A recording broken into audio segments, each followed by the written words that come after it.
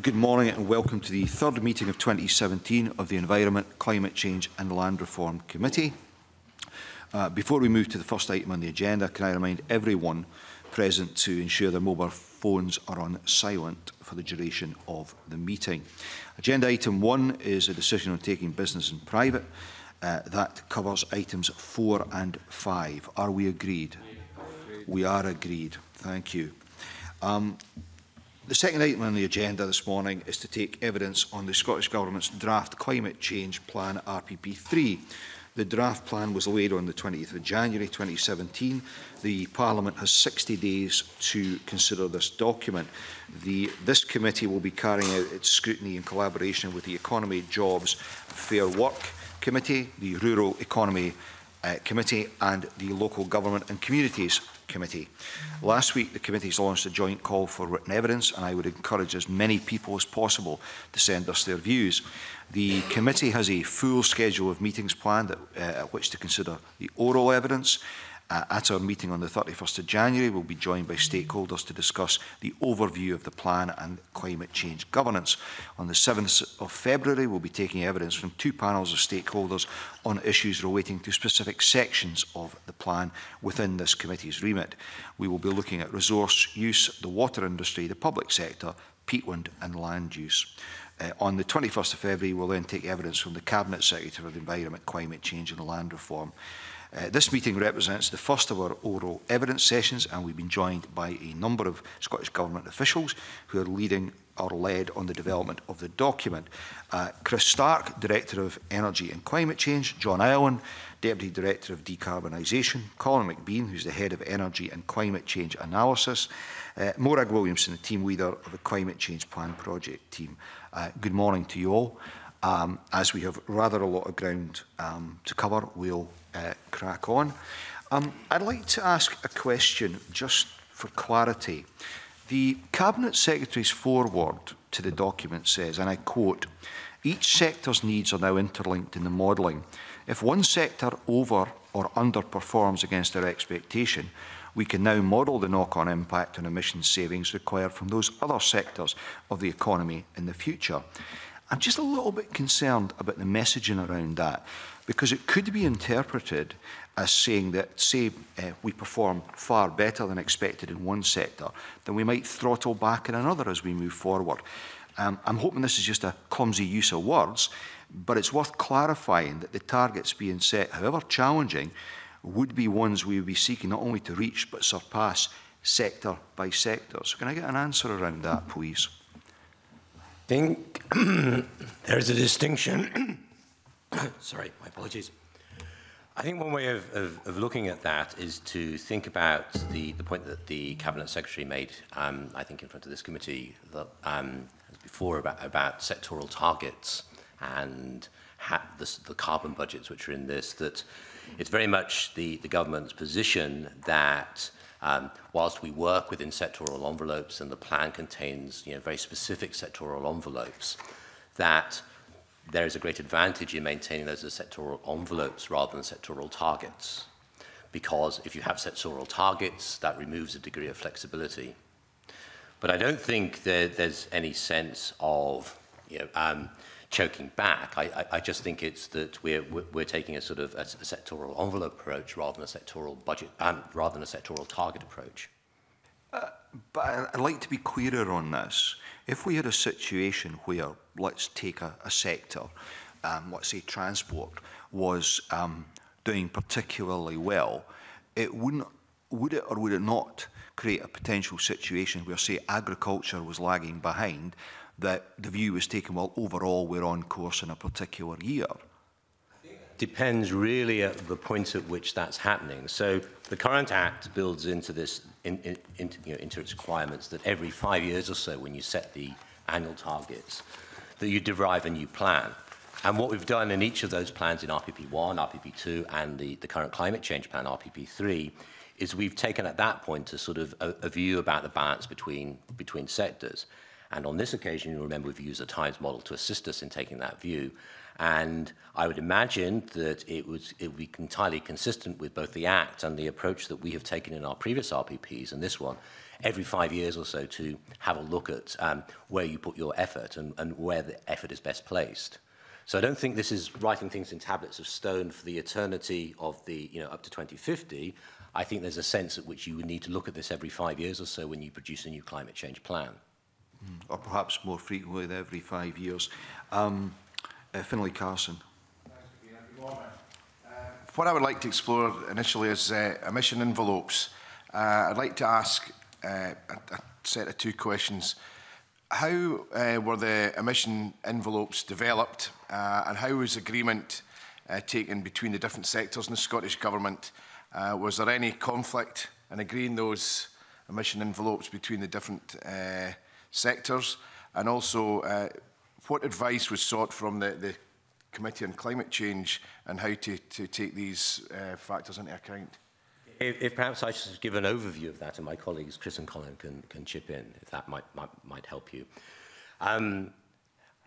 As you'll remember, that the broad approach that we've taken here is that we have taken we've invested quite heavily in this TIMES model, and this TIMES model is a model which is used internationally for climate change and energy modelling. It's used to inform decisions like the one that we're doing here, but typically it's used outside of government. We've been quite, I think, unique in using it with inside government. And what the TIMES model allows us to do is it allows us to think about sort of where to put effort in terms of societal cost. And the idea is that the TIMES model will provide you with the least cost way in societal terms of hitting the climate change targets. And that is one of the starting points that we took. The other starting point that we took was the advice from the Committee on Climate Change.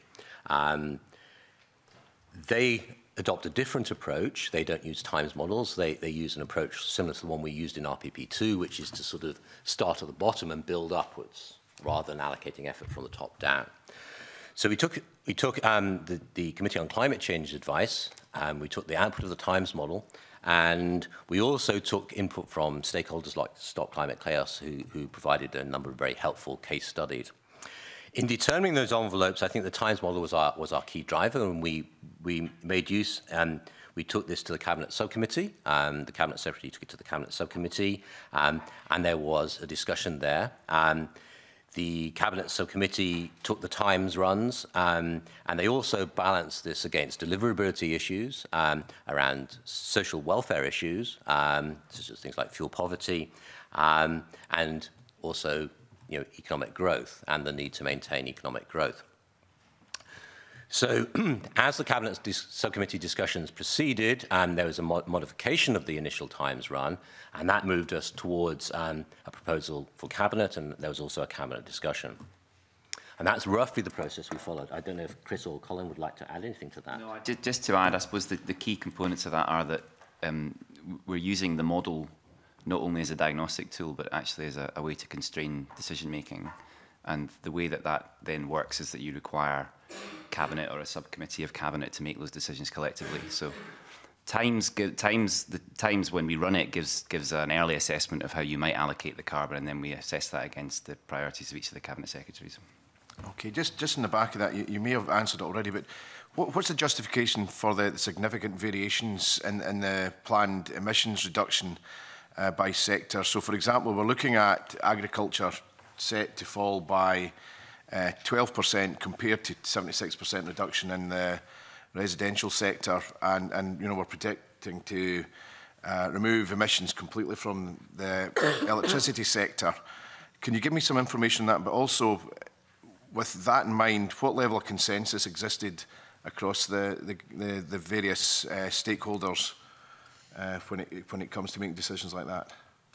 Well, it's basically a product of that collective decision-making process. So it's the assessment, it's the collective assessment of the analysis that we provide using TIMES, plus the views of external stakeholders and issues like economic impact, but crucially also the package of proposals that delivers each envelope for each sector. So you are seeing there, I suppose, the product of that collective decision-making process. And that answers the final part of your question. It is a collectively agreed position amongst the various Cabinet Secretaries. So there was consensus, even though some of the targets are far higher than others. There was government. Yep. Two points here. We're still looking for an answer on the role of the Committee on Climate Change. I mean, they gave advice prior to the plan being prepared. I'm interested in whether they had any sight of the plan before it was published. But the other point, picking up on Finlay Carson's question, is if you look at agriculture, if memory serves, between 1990 and 2014, agriculture's cut in emissions was about 14%, and that was heavily criticised as being inadequate. Now we're in a situation where essentially everyone has to step up to the mark, and this plan requires a 12% cut, albeit over a shorter period. Can you outline for us what the thinking was behind that target being set in agriculture?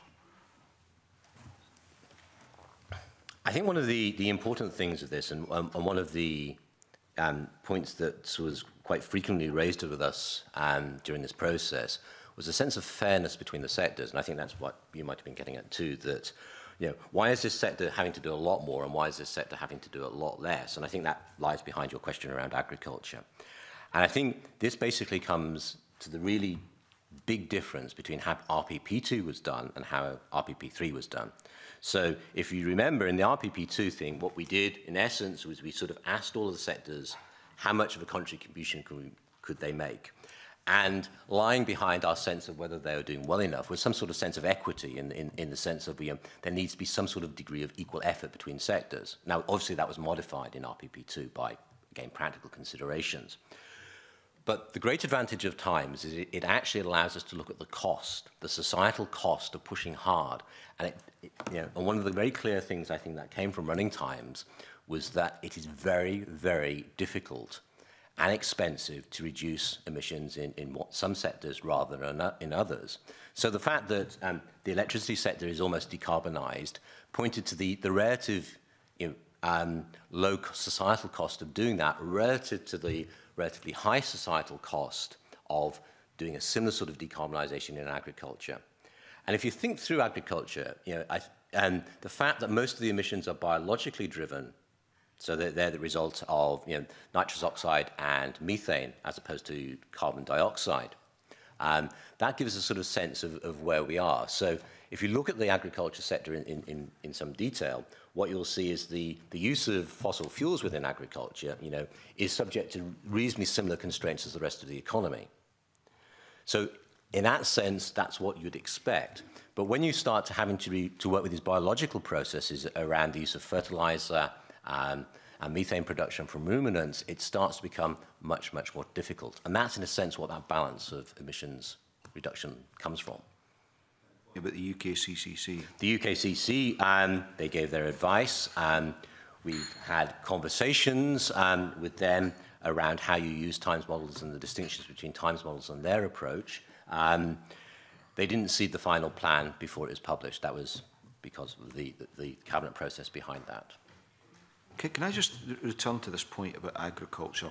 The section in the document, Pathway to 2032, identifies targets for a number of sectors, challenging targets in many cases, industrial waste, peatland, woodland, for example. But the language around the agricultural sector is quite interesting because there's use of words such as expect, encourage, work with, when many of us might have wanted to see the word require in there. It seems to me that and I hate to use the phrase agriculture is getting off lightly because I hear what you said, Mr. Ireland, but there is a tone to this that suggests that agriculture is getting an easy ride here. I don't think that's the case. I think the work from Times illustrates they're not getting an easy ride. And I think the other element here is, and your other committees will see this when they take evidence from the relevant cabinet secretaries, that there's a very strong sense that we of working with the industry within there as well. So although there are things which there's more sort of push behind perhaps, in order to operationalize these, working with the industry is particularly important in this sector. Claudia Beamish. Just a quick follow-up. Thank you, Convener. Good morning to you all.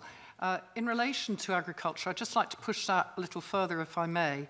And, John, you've highlighted the societal costs of decision-making and also the the actual financial costs as well. I'm just trying to understand this a bit more clearly for my own benefit and for the record. If you take electricity, I'm not sure, and I'm only posing the question, perhaps it can't be answered today, but I'm not sure that we would be where we are now with electricity if there hadn't been very clear Scottish Government and previously UK Government direction in relation to regulation and a lot of grants and those sort of aspects of it. So I ask myself, having taken a keen interest in the last committee on agriculture, and trying to continue to do so, from this perspective at least, why that's not, is that, or I'll put it as a question, is that not factored in? If you look at the possibilities through organics or agroecology or agroforestry and those contributions, is there any way in which the grants could be pushed further on those so that there could be opportunities for that sort of a transition, which is perhaps more just like it was from fossil fuels to electric renewables? I hope I'm being clear. I hope it's not too... I think there are two elements to what you're asking, perhaps, that, or three elements. There's the comparison with electricity, which perhaps Chris might like to say something about in a minute. But then there's also, when looking at agriculture, I suppose there are two ways of two or three different ways of moving things forward. And obviously the first way is through regulation. The second way is perhaps through using grants. And the third way is through encouraging farmers to understand that there are things which are not only good for the planet, but also good for their own pockets, a sort of more voluntary type approach. And I think that the approach that the Cabinet Secretary in this area is taking is to get across the message that not only is low carbon farming good for the planet, but it's also good for producers' pockets. And that's very much the starting point. There are other things, like there is sort of compulsion here. And, for example, we've previously announced our intention to move to compulsory soil testing, and compulsory soil testing is one of the things, soil testing is one of the things where there are great benefits for farmers at a sort of, the bottom line. But, there's a very clear acknowledgement that we need to take food producers and farmers along with us, so that they realize that low carbon farming is not only good for the planet, but good for their pockets. So this sort of sense, although there is a sort of, a compulsory, the government has been very clear about compulsory soil testing, so the regulation approach, there's a very strong acknowledgement and, that we need to take people along with us. And I think that's the really important thing to understand when you're looking at the agriculture chapter. So a very strong desire to work with farmers and food producers to get across the message that low carbon farming benefits the planet, so it's really important, but it's good for them too at a personal level. Okay. Finlay Carson.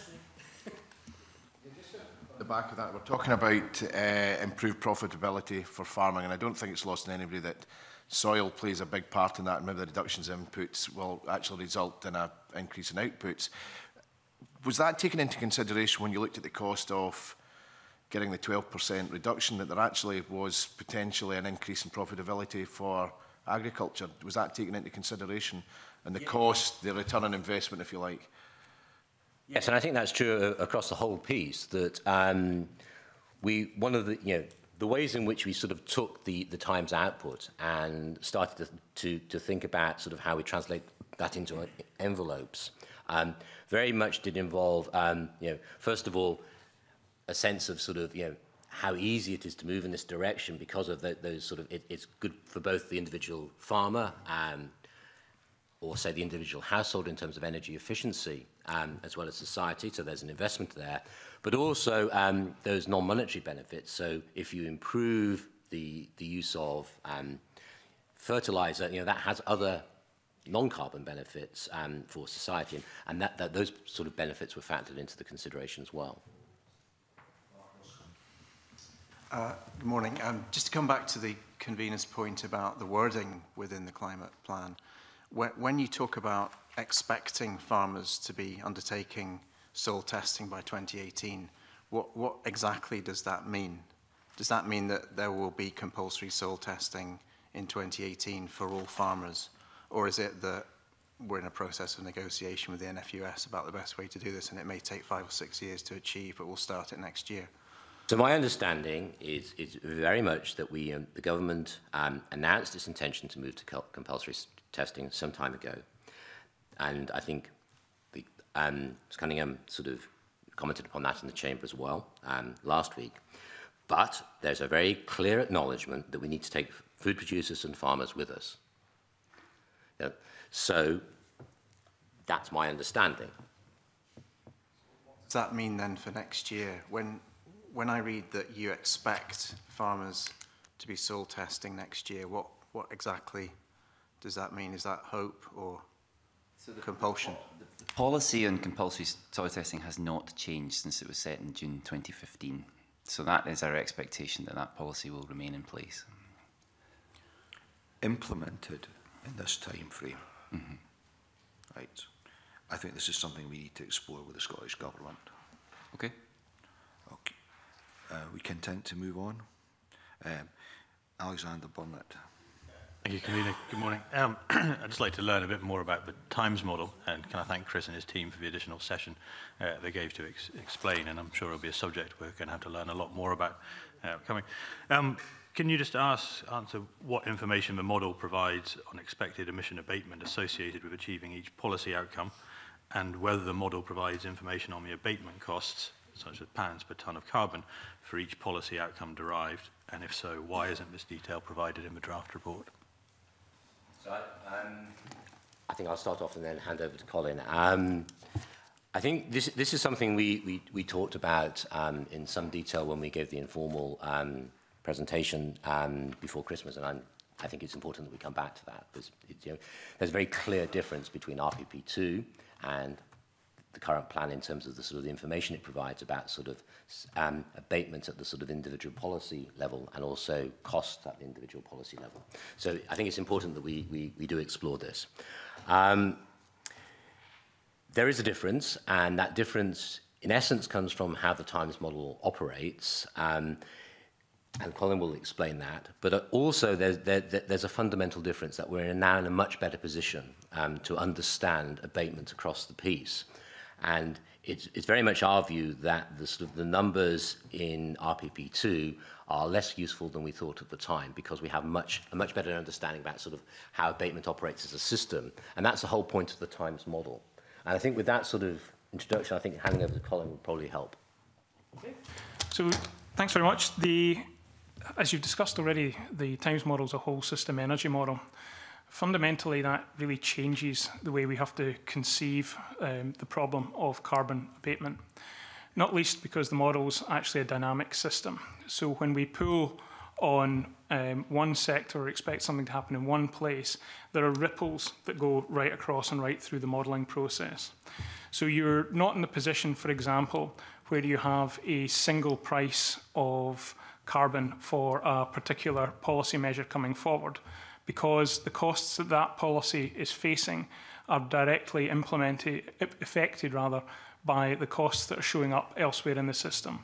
So if the system, for example, to take biomass, an example, if the system is drawing biomass into, say, heating, then that biomass is no longer available for any other process in the model, or is only available for another process at an increased price. So it means that you really have to consider the full systemic picture rather than zooming in on an individual component, as you would have been able to historically. Now, the strength of that is it allows us to be confident about the overall system cost that we're facing, because we're not losing, as we might have done in previous approaches, the costs that are happening on an inter rather than intra-sectoral basis. So where, for example, we're pulling forward low-carbon electricity, the model is actually forcing us to build the technologies to supply that electricity, and then we're taking that and checking that the transmission system is actually capable of dealing with those flows. So we don't have the unanswered question at the back of our minds about what happens when we electrify transport, or how far we can electrify heat before we start to run into large unexpected costs. And that's why we've been able to put for the first time an overall value to society on the whole package of measures, which is the figure you'll have seen referenced in the briefing and in the document itself, at around 2% of cumulative GDP running forward. Thank you. As I understand, there's a final total based on a set of constraints. So do you keep is there a record of what different constraints were used during the process? Does the Scottish Government keep a list of the different model runs? Yes, we do. We have a full audit trail back of each of the model changes that we've made. So we first received the model in January this year, and we've moved forward a combination of tightening up some of the technical constraints. So, for example, we had discussions around biomass that led to us actually tightening the biomass constraints in the model, and also policy constraints. So, for example, around heating, the model, when it's left to run itself, would like to change over to gas boilers very quickly. However, if you do that, you're making that decision on the basis of the information the model currently knows. And we know that there's a lot of discussion going on at a UK level and wider about the prospects of repurposing the gas grid. So if you took a naive modelled approach, you would just jump immediately into a position of starting to decommission parts of that grid, whereas a more nuanced position is to try and minimise the potential for regret moving forward and use the model to actually inform those decisions, which is why you would see in the plan the heavy focus on SEEP and reducing demand first, and then moving on to low-carbon heating technologies in the second half of the plan, which is in line with the timescales that we're seeing for decisions about alternative fuel sources coming forward. Can I ask if there are any plans to publish any of these different sets of constraints that were used? We can certainly make those available, yeah, no problem. And just finally, given the process completed, can I just ask what you're doing in way of reviewing the Times model going forward, or discussion about that? So we've been given permission to make the model open source and available to academics. So we're currently in a position of tidying it so that it can be handed over to academics, and we're also in the process of arranging for one of my staff to spend some time so we can work with the academics to bring them up to speed. I'm sure they'll very quickly pass us by, but just in that initial handover period. Very good. Thank you very much. Okay, thank you. Moving on, Claudia Beamish. Thank you, Convener. Could we look a bit further at the wider benefits and multiple benefits of the plan? And it would be interesting for the committee, and I think the wider public, for the record, to hear how are opportunities to secure wider benefits, such as related to human health or biodiversity, or to jobs, for instance, indeed, the possibility of manufacturing new technology, to just give 3 examples, or the point that John's already highlighted about fuel poverty, I think. How were they assessed, and how is that reflected in the model development and selection of policies and proposals? It's a very broad, quite detailed question, I know, but if we can begin to tease that out a bit more. I think it's a very helpful question again. I think from the start of this process, we've been particularly concerned that we take account of these wider non-carbon benefits. At the RPP2 level, there was a general sort of a sense of awareness of them, but we didn't have an awful lot of information on them. And particularly as we move to a Times model, which looks at societal costs, but societal costs very much in the sense of the capex and the operating costs of the sort of the energy system. So it's quite a broad definition of cost, which Times looks at, and it's a massive step forward, but it doesn't include these non-carbon benefits. So we were very, very clear that what we wanted to do is we wanted to have good quality information on those non-carbon benefits to put aside the Times runs themselves. And so what we did was we commissioned literature reviews of the evidence on non-carbon benefits in 3 key sectors. And that's the built environment, the transport sector, and the agriculture sector, land use sector, more widely, sorry. So we have published, and you can see these on the website. They were published on last Thursday. You've got them there, great. Some very detailed evidence reviews of the sorts of benefits that you got from various mitigation policies, but for other things. And I think that was helpful because that allowed us to give ministers a clear sense of those and to give our colleagues developing policies and proposals across the government a clear sense of those. So that was the point of that. How were these taken on board? We didn't take them on board in you know, a very sort of, well, there's an extra £1 here. So we didn't do that very, very formal cost-benefit analysis because you know, that's quite hard to combine with the sort of the Times technology because we don't have that sort of overall. We just have, you know, extensive information on these three quite important sectors. So it's very much a judgment process. But it was very clearly factored into how we sort of modified the Times runs from the least cost run, our starting point. And it was very much sort of in the minds of our policy colleagues, but also members of the Cabinet Subcommittee and of Cabinet when those decisions were taken. So when Cabinet and the Cabinet Subcommittee looked at the sort of the envelopes generated by Times, there's a very clear sense in their minds about how they would want to sort of modify those to take account of these non-carbon benefits. Thank you. Is that, I haven't made the time yet to delve into these, is that, for instance, on fuel poverty, would that be highlighted how that target having been missed and going forward, the challenges of meeting it and the importance of that for people on low incomes and rural dwellers, would that be something that we could look at in here to see if that altered any decision-making process within policymakers or whether it went to the, I don't expect detail of the subcommittee, but whether that informed the process? It did inform the process in the sense that fuel poverty and the importance of warmer homes was a very strong factor in how we arrived at the residential envelope. And there's a very strong focus in the first 10 years of the plan on energy efficiency measures in the domestic sector. And you know, that comes from the government's concern around fuel poverty and around the non-carbon benefits of, you know, the health benefits of warmer homes. Yeah, absolutely.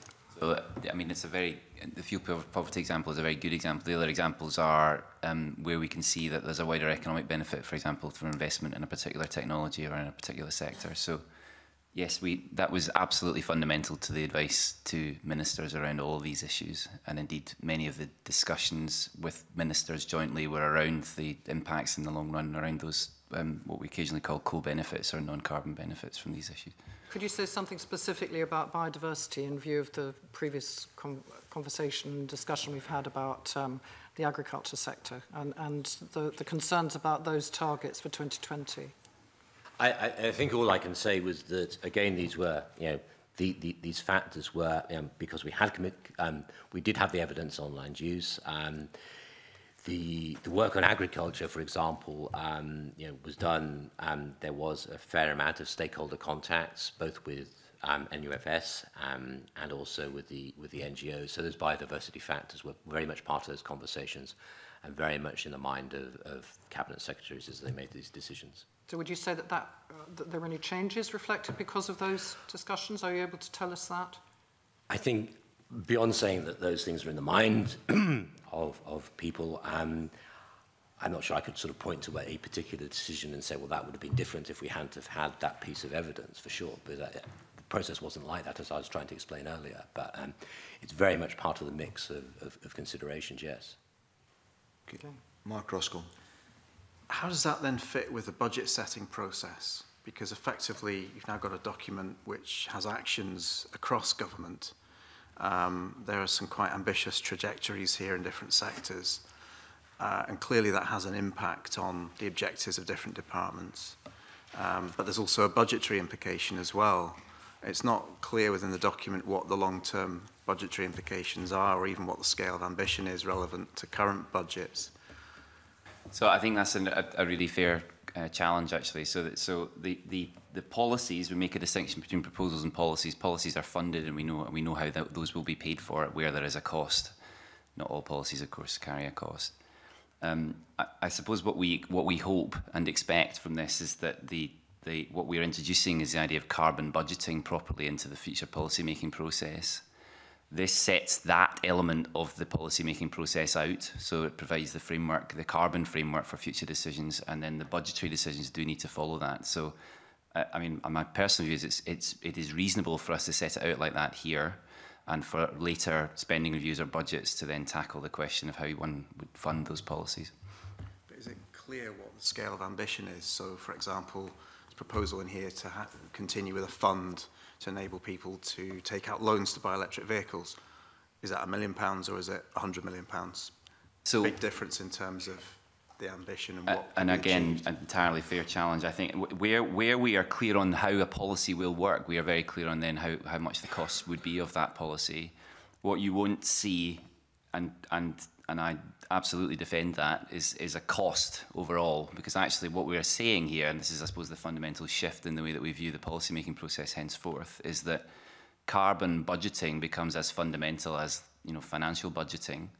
And therefore, you will find the funds for the entire climate change plan as it rolls out over the coming decades will be located in every portfolio. So effectively, the cost of tackling climate change is found in the money that we spend through Scottish Government policies throughout the piece. I think it might be, if I could just add a couple of words about two things in terms of scale of ambition. What we've been very clear about in how we've constructed this document is the need for transparency. And when a 170-page document lands on your desk and you've got a few days to read through, I can understand that it doesn't necessarily feel transparent. But what we've done here is in each of the sectors, we have very clear policy outcomes. And where it's been possible to do this, we've actually attached a time profile in terms of numbers. So you'll see in certain sectors, transport I think is a reasonable example of this, that the policy outcomes are pretty clear, and the time path is pretty clear as well. So that's, if we are to hit the emissions envelopes which are in the plan, we need to hit those policy outcomes, those sort of time profiles, and that gives you, and it gives us, a reality check on how well we're doing. And the other element of that is the work that we've been doing on the monitoring framework. So you'll see that there's an articulation within the plan and a promise to develop this further, and also a commitment from 2018 to produce annual summaries of our monitoring framework, which will it gives us a very clear indication about sort of where we're going, both in terms of those policy outcomes, but in terms of a number of other indicators, which are sort of our lower level indicators, which give you a sense that we're on track. And there are two examples in the plan of that monitoring framework that we hope to sort of roll out across the whole plan. There's an example taken from peat, and there's an example taken from forestry. But that, I think, gives you, I hope, some reassurance that we're keeping this transparent in terms of ambition.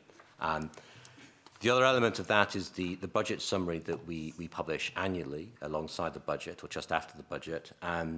And I know that this committee and its predecessors have had some concerns about the tie-in between that summary and RPPP2.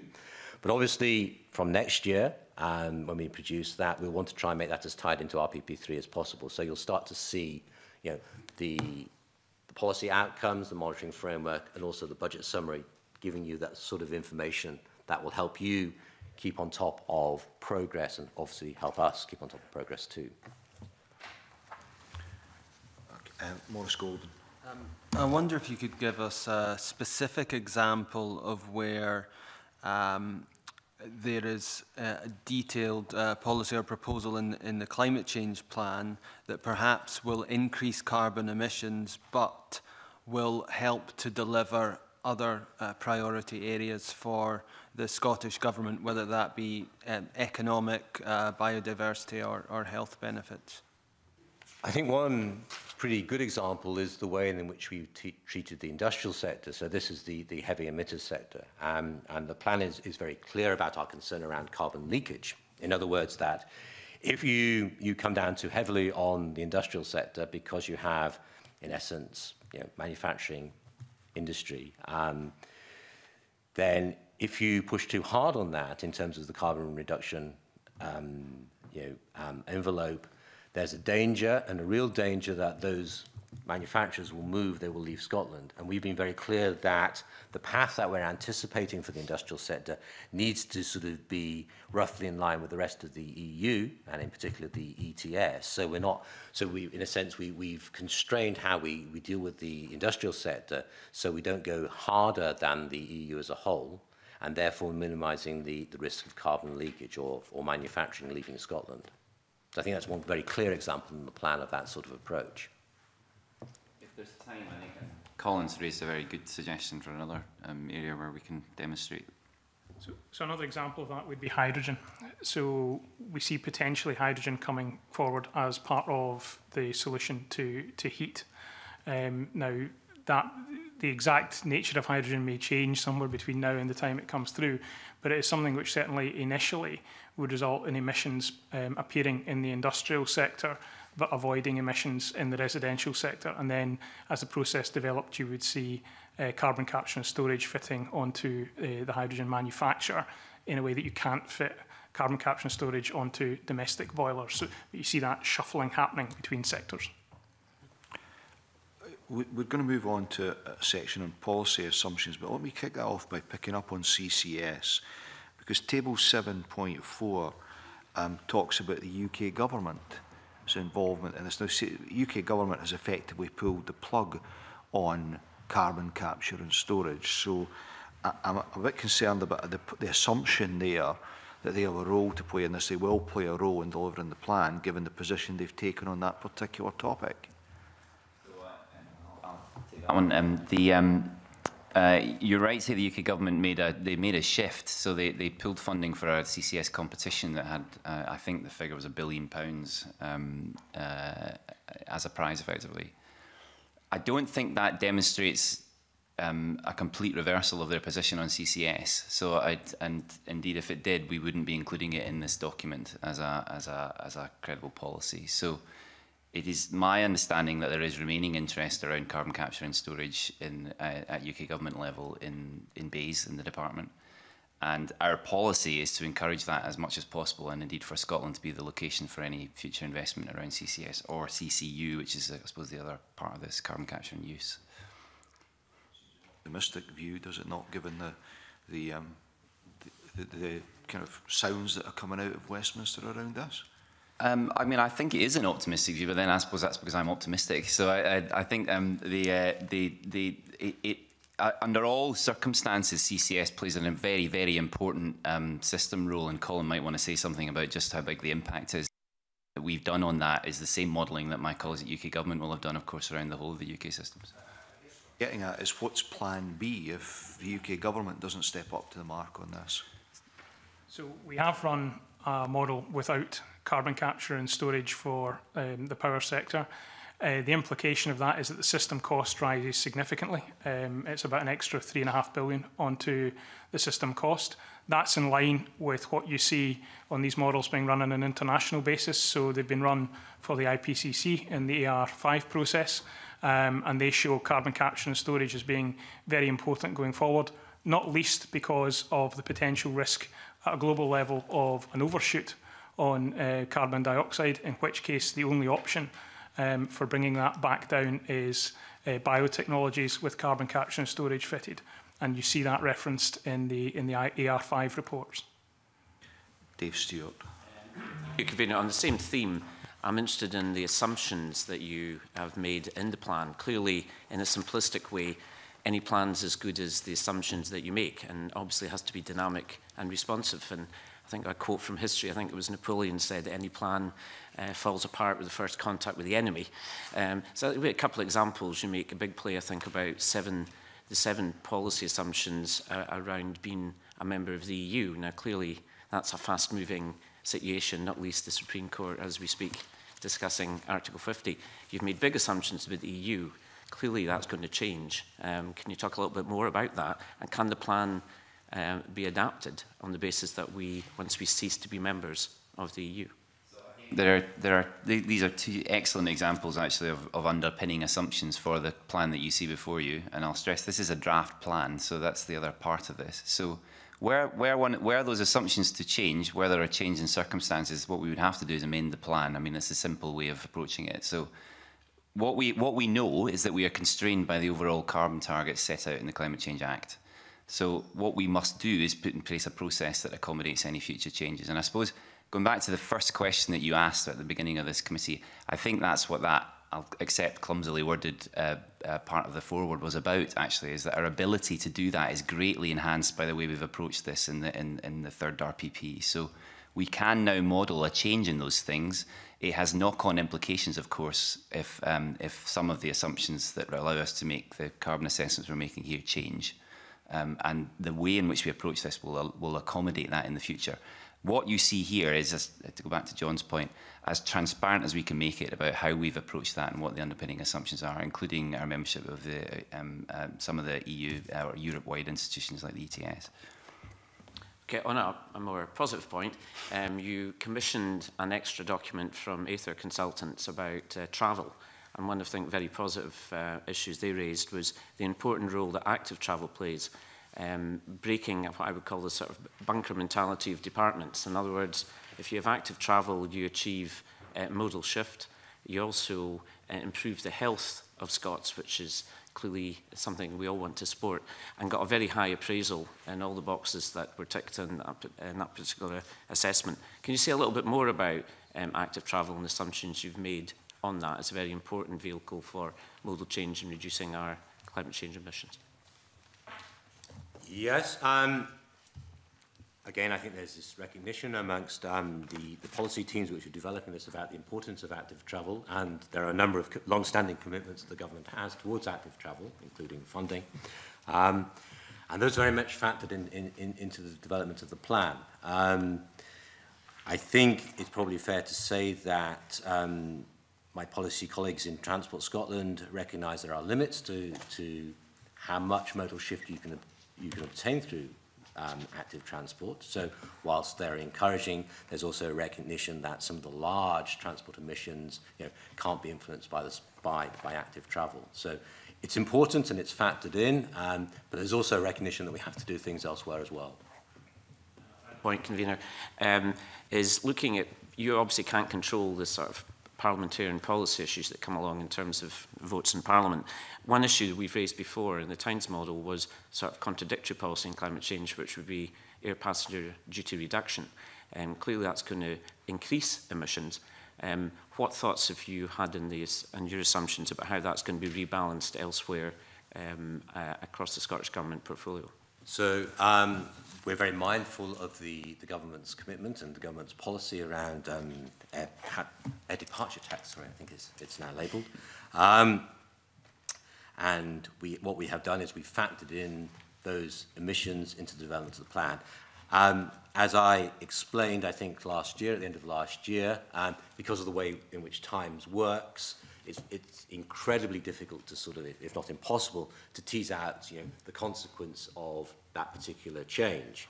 But we have taken account of the increased scale of emissions from reducing APD, and they are factored into the plan. So it does take account of that, although I couldn't point to the one exact policy because it's impossible to do so, which is the consequence of that change. So it's going to have an effect. So in future, you mentioned this is just a draft plan. So in future assumptions, will that be made as a concrete assumption in the plan? It was a concrete assumption in the current version of the plan, and it will continue to be so as long as that's government's policy. Okay, thank you, Kabir. On the issue of aviation and shipping, there's very little in the plan in specific detail around those relative to other sectors. Is that because of the international nature of those? Yes, that's very much the case. I think aviation is a good example. So Scotland is,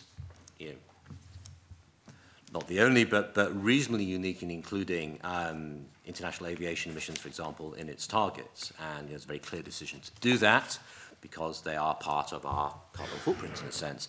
But at the same time, there's a very clear recognition that the recent global agreement on reducing aviation emissions is the way to go. And the Committee on Climate Change, for example, is also very clear that it's that sort of global approach which is important. Obviously, So there is stuff in the plan around emissions from airports, and they are factored in, and similarly from sort of from ports. But those sort of, you're absolutely right. It's the international element of those areas which is where the sort of the policy weight will be taken. Question, because I think the sector, the aviation sector in the UK has a target of reducing emissions by, I think it's 50% by 2050, while growing capacity by a similar amount. Is that something that's factored in any way?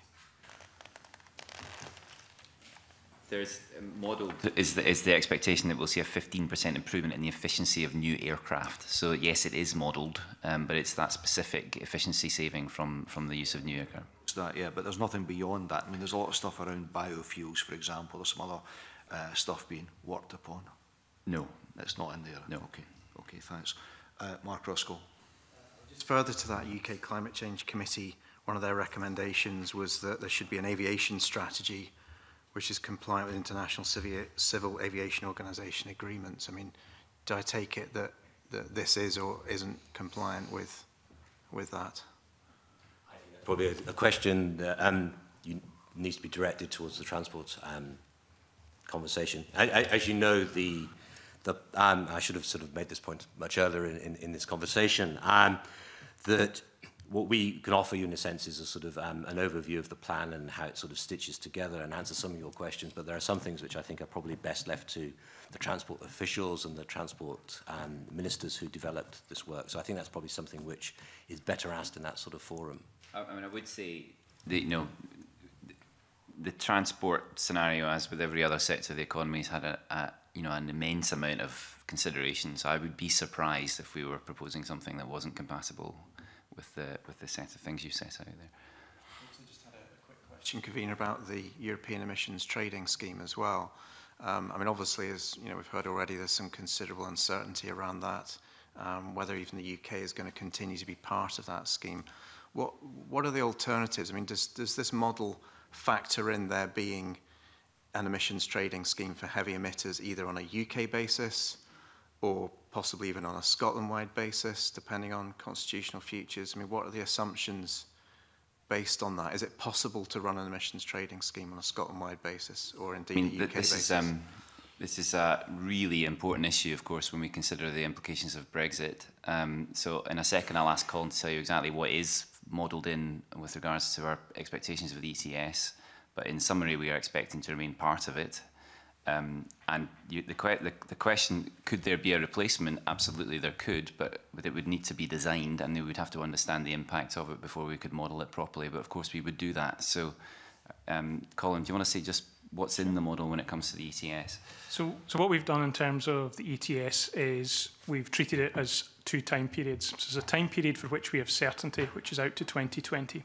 So out to 2020, we know what Scotland's share of the EU ETS cap is, and we know how we'll be adjusting our emissions to report against the targets. We know exactly what those numbers are. Beyond the 2020 period, we don't know what Scotland's share will be of the targets. Now, the reason I differentiate between those two is that for the period out to 2020, that means in effect we run the model with 2 separate caps on it. So we force it to solve for emissions in the non-traded sector, and then we force it to live within the cap that we know is coming forward for Scottish emissions on the traded sector. Now, when we go beyond the period to 2020, we don't know what Scotland's share of the emissions cap will be. So what we do is we take the model and we solve it with 1 emissions cap. So that forces us to take account of the relatively the best place to share effort between what is currently the traded and non-traded cap. And the way I would characterise that is that's actually giving us an insight into the negotiating position we would want to take about our share of the traded sector cap to ensure that it's proportionate effort that falls on the traded sector and that's not disproportionate either to the traded or non-traded sectors. Okay. Claudia Beamish. Thank you, Convener.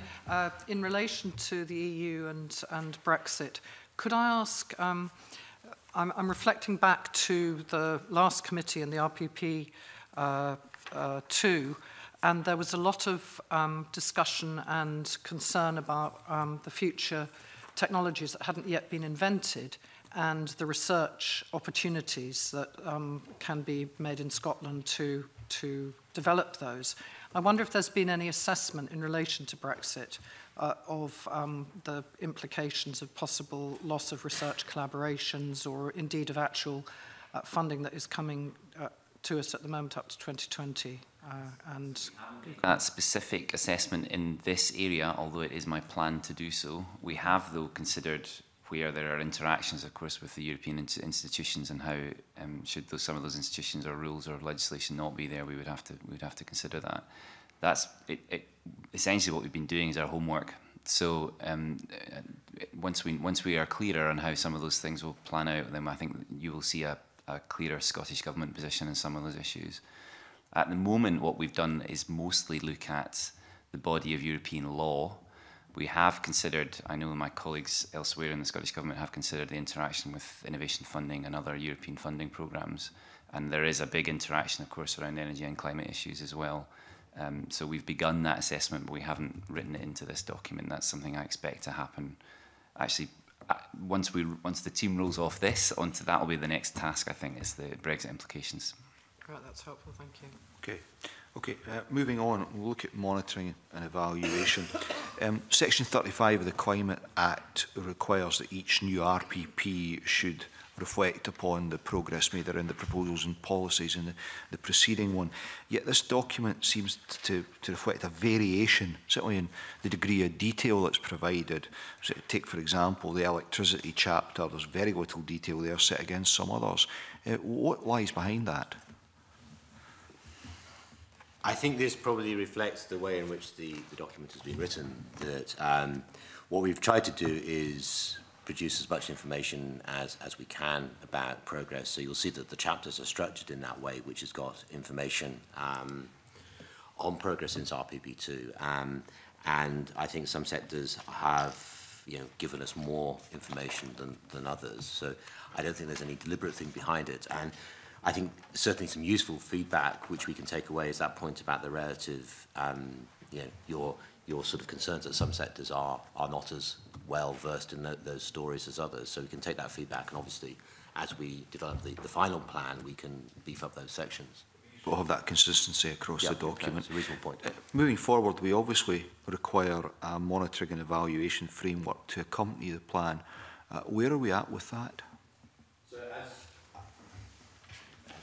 Not know. We've spent a lot of time thinking about monitoring and evaluation. We've seconded Dr. Sam Gardner from WWF to help us for a number of months. And the work that Sam has been doing for us has been very much to think of what's needed in the monitoring framework, given his perspective as an employee of an NGO. So we have that sort of cross-check, and Sam has also got very much involved in the policy work. So the work which has taken place in taking the envelope as agreed by Cabinet, and then working up the policies and proposals necessary to deliver that. So Sam has been very much involved in that process of thinking through how do you hit and what do you need to be able to demonstrate that you will hit those envelopes. And when I was talking earlier about the time profile of policy outcomes, that's very much part of that process, so that we have the output of times, which gives us a real sense of sort of for example, the penetration that you need in electric vehicles. Just one very small example, but that's an important one. And we've taken that sort of information from times. We've sort of road tested that a little bit, excuse the pun, and we have, in the plan, we've given those sort of policy outcome profiles. Some of them need a little bit more work for sure, but I think the bare bones of that are there. We also have developed a policy framework which is explained in the plan. There's quite a useful picture in the plan which sort of explains that. And as we roll out the final plan in due course, we very much intend to give an update on where we are with that monitoring framework, and the final monitoring framework will be published in 2018 along with the first annual summary. So it's very much a work in progress, but what we've been, I think, very clear about is that it needed to be bedded into the policy development process, so hence Sam's role and the value that he's added to this project. And also, we're very clear that you need information to evaluate where we're going on. One of the things that I'm very keen to do is to have a conversation with the CCC. You'll remember in their last progress report, they were very clear that we needed smart indicators on progress.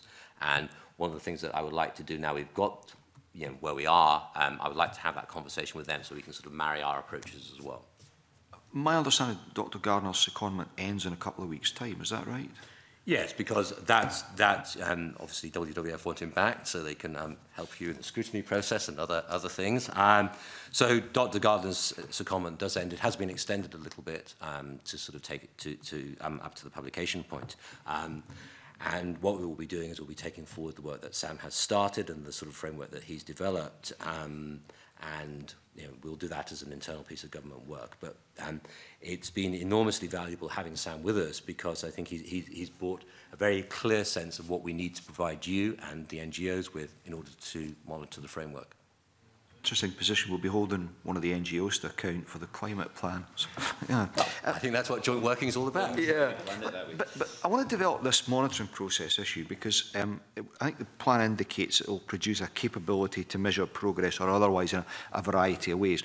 So if we assume that it will function as it's predicted to do, how would you envisage encapsulating the detail for the process of scrutiny by this Parliament and these parliamentary committees? I mean, for example, would there be an annual or biannual reporting mechanism so that Parliament could consider whether progress has been made or not?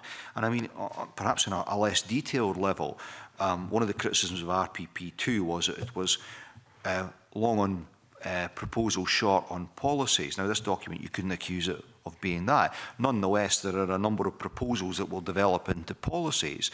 So I'm interested to explore the opportunity there will be for the committees of the Parliament who have an interest in the plan going forward to have oversight of how the proposals have developed into policies and the more detailed items that I've mentioned previously.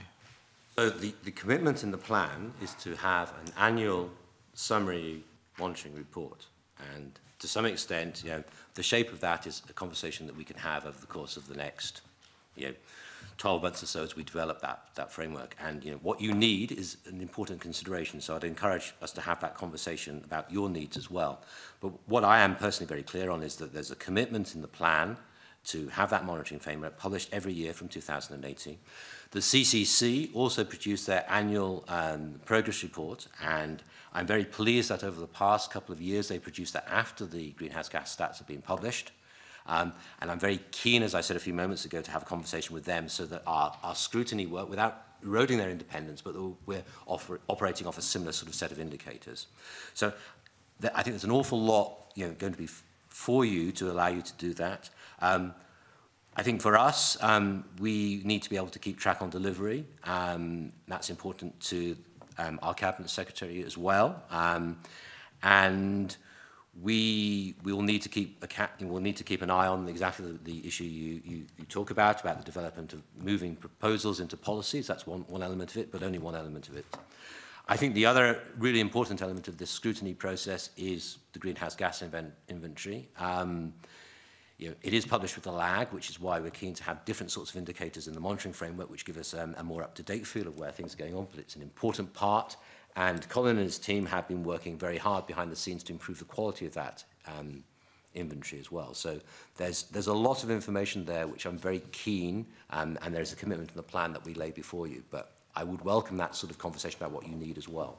If I could just add one bit to that, which is that it is very deliberately the intention of this process that we plan an annual cycle of inquiry. So, and without revealing too much about what Mr. Wheelhouse will say to Parliament later about the energy strategy, there is a similar process planned there too. So I would really appreciate the views of the committee on whether and how you would like those things to be aligned, and indeed how we might plan the scrutiny with Parliament around that kind of calendar of the year, because I think that's a really valuable thing for all concerned. Okay, and just finally in this area, can I ask, the planned governance body that's been talked about, I mean, will there be a role for some of the NGOs in that to have oversight of delivery of the plan?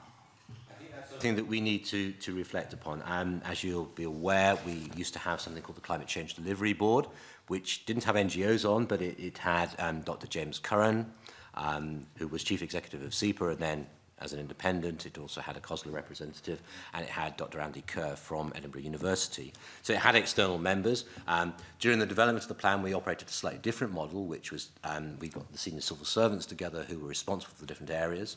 So we have experience of both, and I think it's an issue that we need to work through with the Cabinet Secretary about how she wants to do that. And obviously the other part of that is sort of the process that Cabinet and the subcommittee takes as well. So I think the blunt answer there is that we haven't worked that through yet, but I think we've got an awful lot of experience on which to base that sort of thinking. Thank you. Okay, moving on, Jenny Goldruth. Good morning to the panel.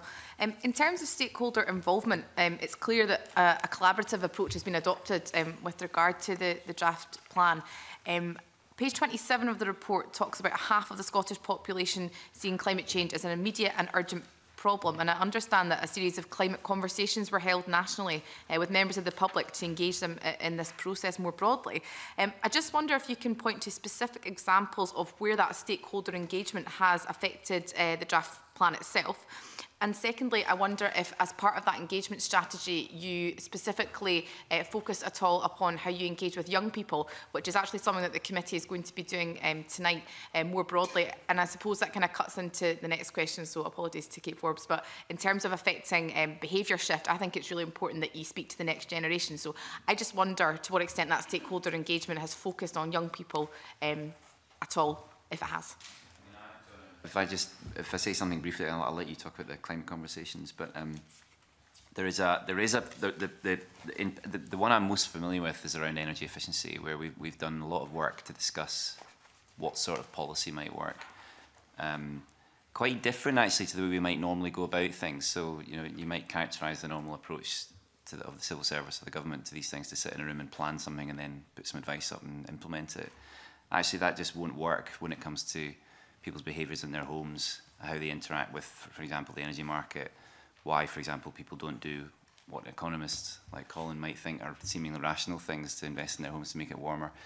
Those conversations have been incredibly helpful in throwing light on how you might roll out an energy efficiency programme.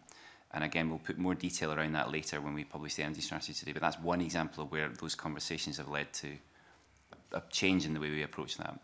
John, you might want to say something about the climate conversations more generally. The climate conversations more generally, these have been rolled out in a number of ways. We've encouraged stakeholders and other people with an interest to run these, and we have a toolkit for them doing that. And therefore, we have, when those happen, we have very little control over who's involved in them. We have spent a little bit of money actually recruiting panels to participate in those. So we actually pay people to participate in the climate conversations. The numbers of people involved in that have been relatively small, although they have included young people. And the numbers are small because of the sort of the nature. It's like a focus group, and therefore you can get an awful lot from a relatively small number of conversations. So that demographic of young people have been included in that sense. The other elements in which young people have been involved in this process is to the 2050 group. So the 2020 group some time ago set up a group of young people, people sort of in their 20s or so, who were interested in becoming sort of climate leaders of the future. And we have worked with them at various points on this. They were involved in the stakeholder event in December, for example. So young people have been involved, but not. Okay. Thanks. Okay.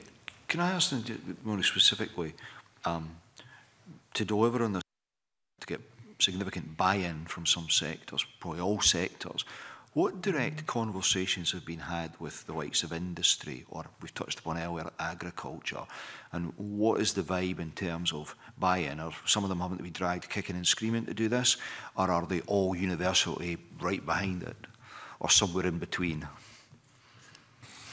I think it's the conversations have been proceeding at different paces, I think, is the way of talking about this. So for some years, the government has had an involvement with the 2020 group, which is a independent group of businesses who have a strong interest in climate issues. And they have been an important industry voice, but that's a certain sort of self-selecting group of people who have an interest, and often an industrial interest in this area as well. There's been, as Chris, I think, has pointed, when it comes to things like energy efficiency, there's been more involvement, particularly as the SEEP program covers both non-residential and residential buildings. In agriculture, there's been a fairly intensive involvement of industry. One thing that I'm very pleased about is an opening up of conversations with the standard business organisations. So the government has now started to speak to all the business organisations about the climate plan, and this is actually, I think, an enormously important development, because previously we haven't had a great deal of success in those conversations, but I think now those conversations are starting, and I'm very pleased that the business organisations are interested and willing to talk. And we will, one of the sort of the key things that we will be doing over the next few months as we reflect internally on the climate plan is deepening those conversations with industry. I guess, and you've kind of answered this, is the question is, how clear are these sectors on their responsibilities, the understanding the role they have in this, but even allowing for the fact that they may get that they have a role to play, are they sufficiently well equipped to deliver on the targets, or to assist us in delivering on these targets? Take that, John. I mean, so I think a legitimate criticism of the plan is the extent to which each sector has been consulted in exactly the same way. So you could contrast, for example, the renewables sector, which is one that we engage with very regularly, have a very clear understanding of their needs and how they will play a role in this system going forward, with a very disparate sector like the services. So there has been engagement all through this plan with all of the industrial sectors or commercial sectors in the economy. But the extent to which we've been able to do that, it varies immensely according to what the policy package is and indeed how much we have existing relationships with them. That's something I'm very keen that we do something about. So my take on this plan is actually this should be a facilitator for the discussions with some of the sectors who've had less engagement. So how much work remains to be done?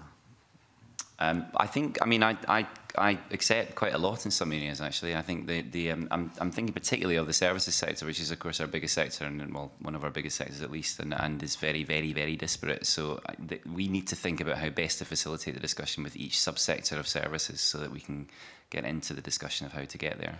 Okay, which I think probably moves us on to the whole issue of behavioural change.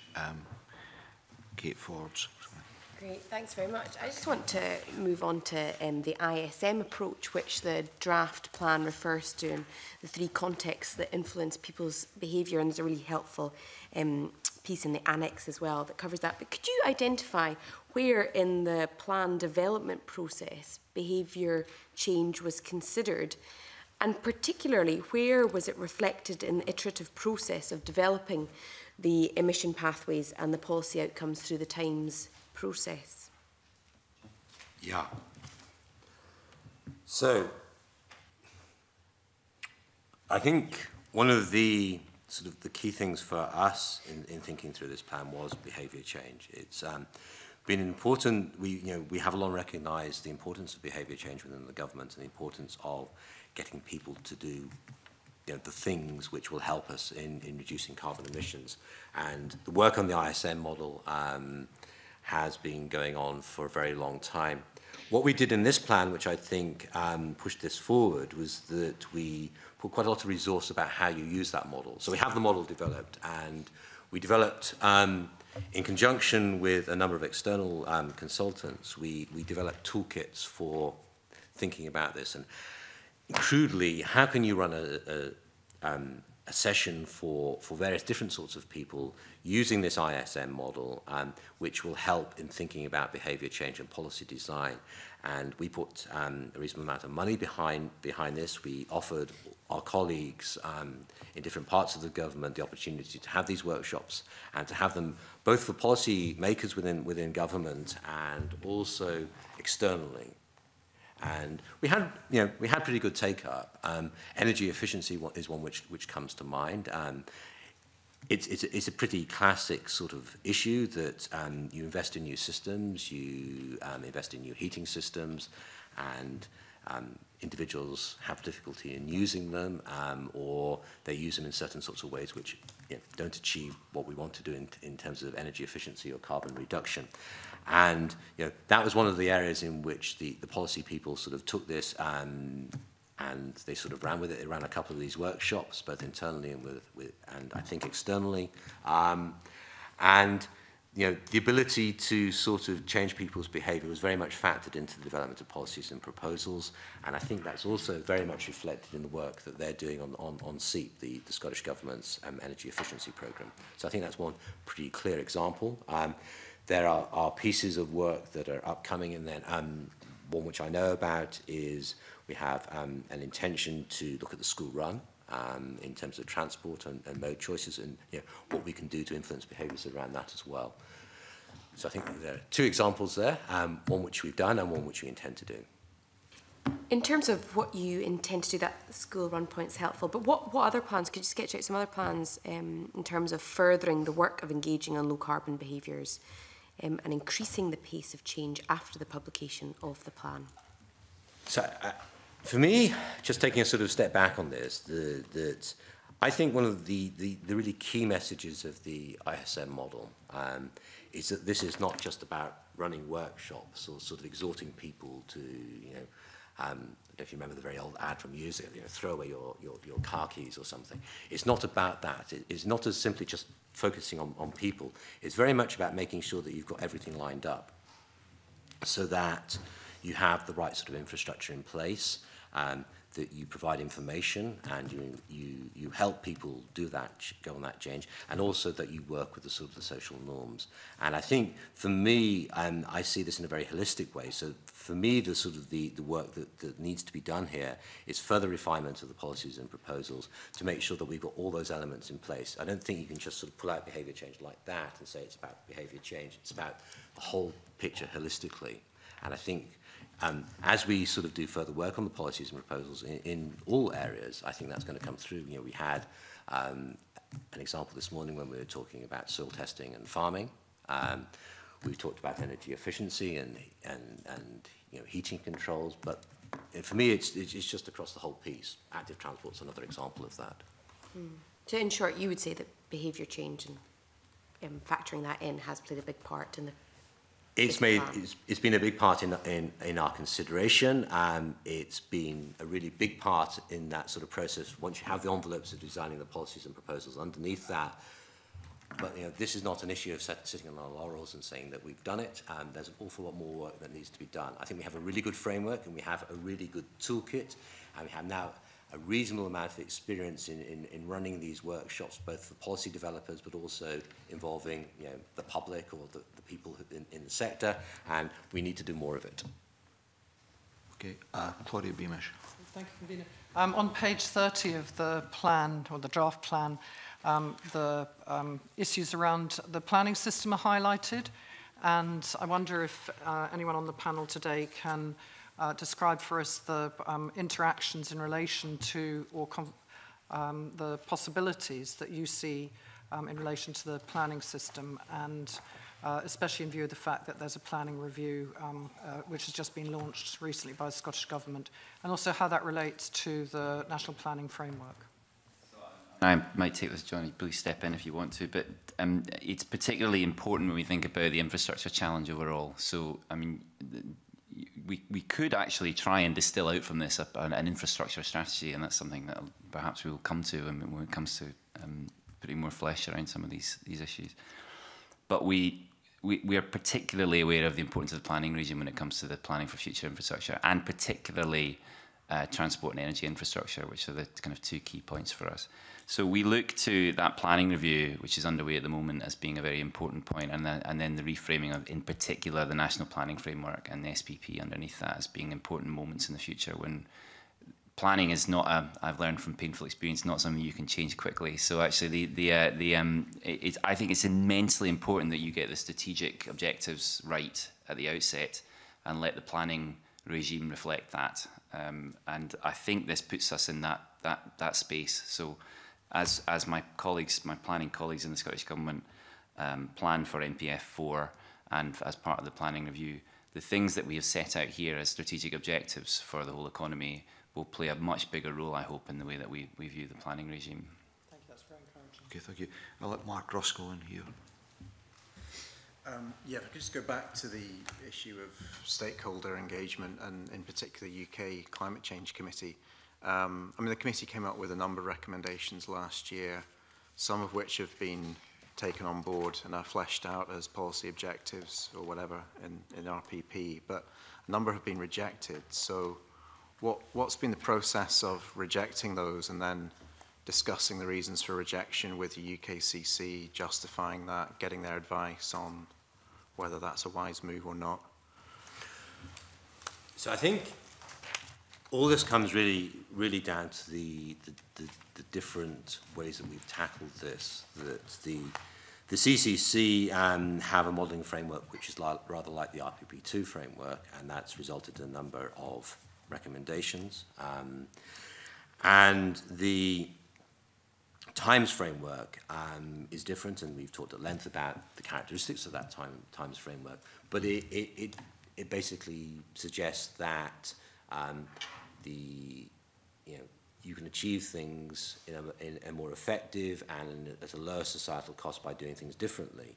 And what we have done is that we've worked very much with the Times approach. So it's not so much we've sort of rejected in a very explicit sense some of the CCC recommendations. They've informed our thinking, but the Times model throws up some very, very different approaches. And I think Colin has already talked about some of the issues, particularly in the residential and service sectors, where the Times modelling takes a slightly more aggressive approach, perhaps, than the CCC modelling. And there are flips in transport. I think is probably one of them, where the CCC would push more and we would push less. Isn't that challenging if your own advisors are operating a different modelling system to your own? Because surely the assumptions will be different and there's a mismatch there. I think it provides a very valuable double check. There are other people, and we have been talking to them as well, who operate the Times framework. So there's a group at Edinburgh University who operate the Times framework in a slightly different context and different Times models. But I think that the fact that they're using a different modelling approach isn't an issue. I think it's a strength that we have a variety of different approaches, and it allows us to sort of cross-check what their advice against our advice, or our modelling against their modelling. And I think that's, going back to your point about sort of iteration, I think that's an important thing that we need to continue to do with them and deepen that conversation.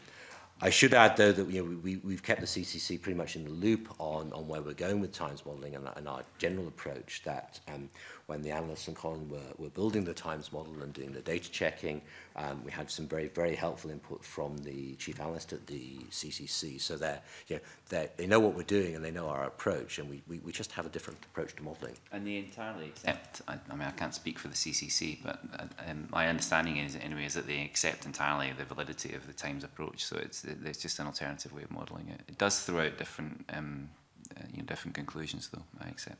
Have you run their policy recommendations through the Times model? So they are just different ways of taking the approach. So what Times is doing, as we've discussed before, is looking at the whole system. What they're doing is looking at components within the system. So I suppose what you can usefully do is to compare those two approaches and look for areas of difference and look for areas of similarity and use that to cross-reference, as John has said.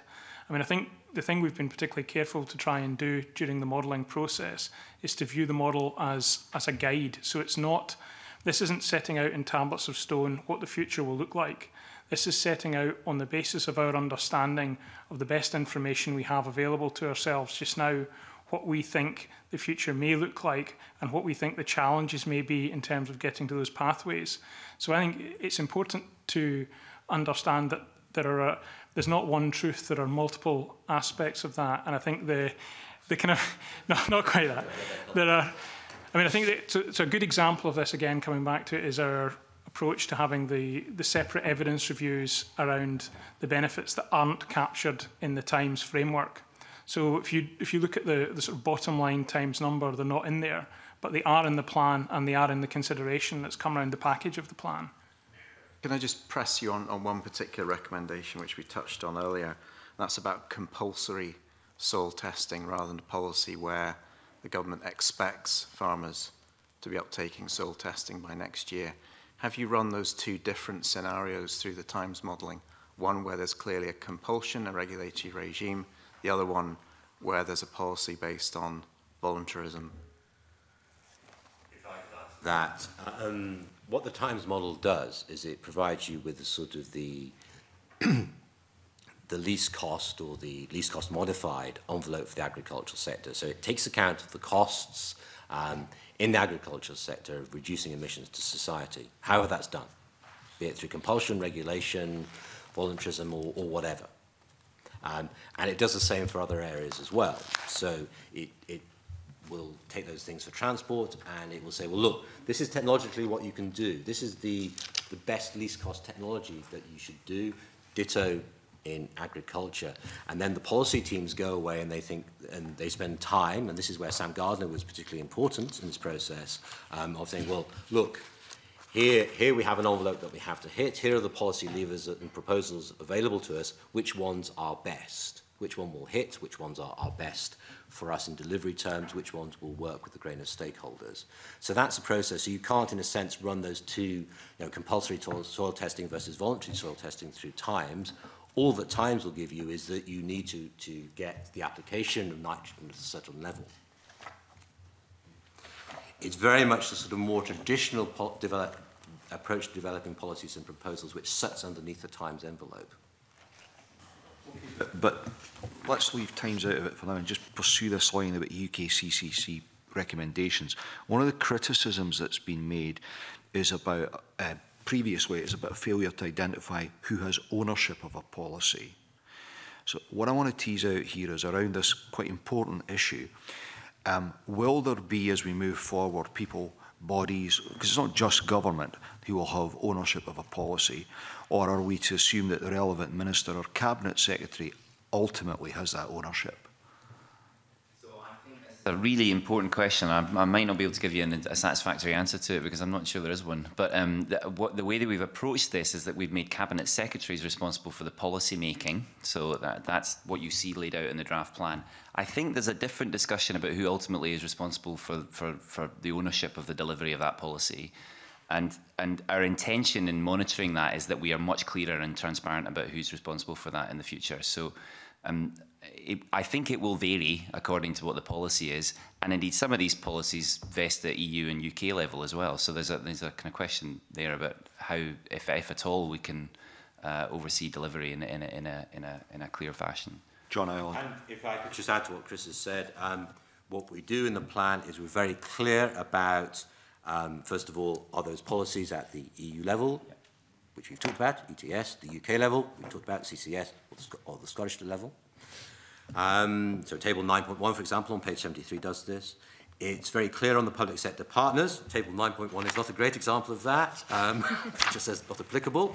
But on page 76, for example, there's an example where local authorities are responsible for a policy and proposal. So if you go through the policy chapters, public sector partners are clearly identified, and there's also a very strong narrative on delivery route. So we have thought this through in the policy development, and we're trying to be pretty clear about it. So again, that's part of this approach to being much more, taking on board the concerns around RPP2. What we've been trying to do here is being transparency about the delivery route and the public sector body which is responsible. In governmental terms, Chris is absolutely right, the individual portfolio cabinet secretary has responsibility within cabinet for those policies and proposals. Okay, sorry, Claudia Beamish. Sorry. what happens if, say, local authorities, having been on the public sector forum before in the last parliament, what happens if a local authority doesn't deliver, say, on the policy you've got about dealing with taxis? What happens if they're the leader? That becomes a standard conversation between Transport Scotland in that case, our colleagues in local government and the local government, and we have been at pains to establish relationships with COSLA around some of these issues. There's an ongoing conversation there, but that just becomes a standard part of government policy delivery. Similar issues occur in education and elsewhere. Okay, let's move on and look at peatlands. Clearly, personally, I find the targets that have been laid down very welcome.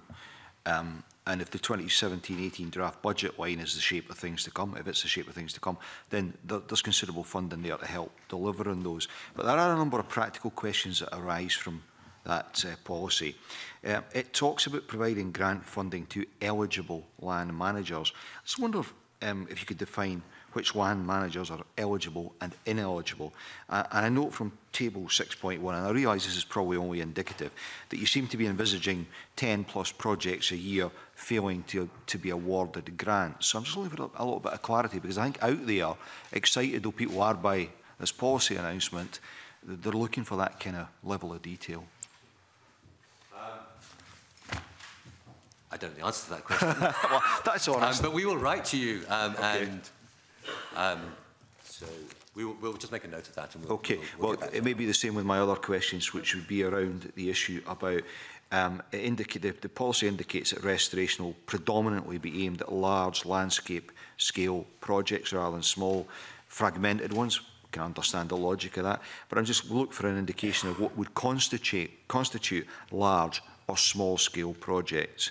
And whether you'll be focusing on badly degraded bogs or the easier to repair ones, or a mix of both, because that's a significant issue around the result that you get. And if we're still on the subject of what you're going to write back to us on, I'm interested in whether the funding that's been identified is purely for the purpose of physically restoring the peatlands. I ask that because there is an issue around that having restored peatlands, particularly on a significant scale in certain parts of the country, the Cairngorms National Park would be an example, you then face the cost of fencing in the bogs to protect them from the ravages of deer. So it would be useful, if you want to write back to us on all of that, to have that detail. I think we should write back rather than seek inspiration at this moment. Happy to do that, but it is an area that there is a lot of interest has been generated around, and people are asking those questions. So as much detail as we have, I think, would be, yeah, that's fine. Okay, let's move on to the subject of waste. Maurice Golden. Thank you, Convener. I refer members to my register of interest with respect to Zero Waste Scotland. The waste sector is a success story in terms of climate change, yet other waste targets, such as the recycling rate target, have not been met. How does the plan for the waste sector seek to deliver on related targets, whether in waste or other sectors?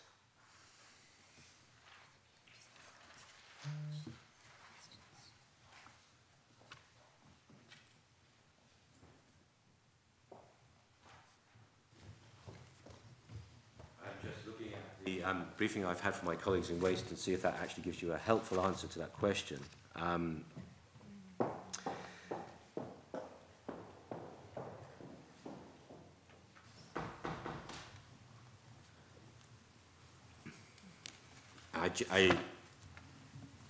My sense is that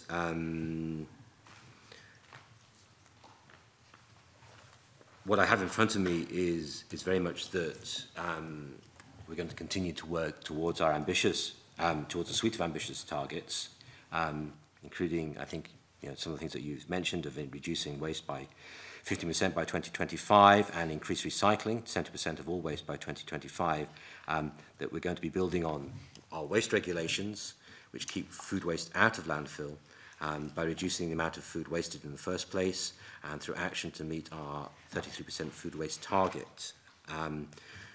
So I think those are the sort of the key points on that, but I recognise that that's not a full answer to what you've the question you've asked.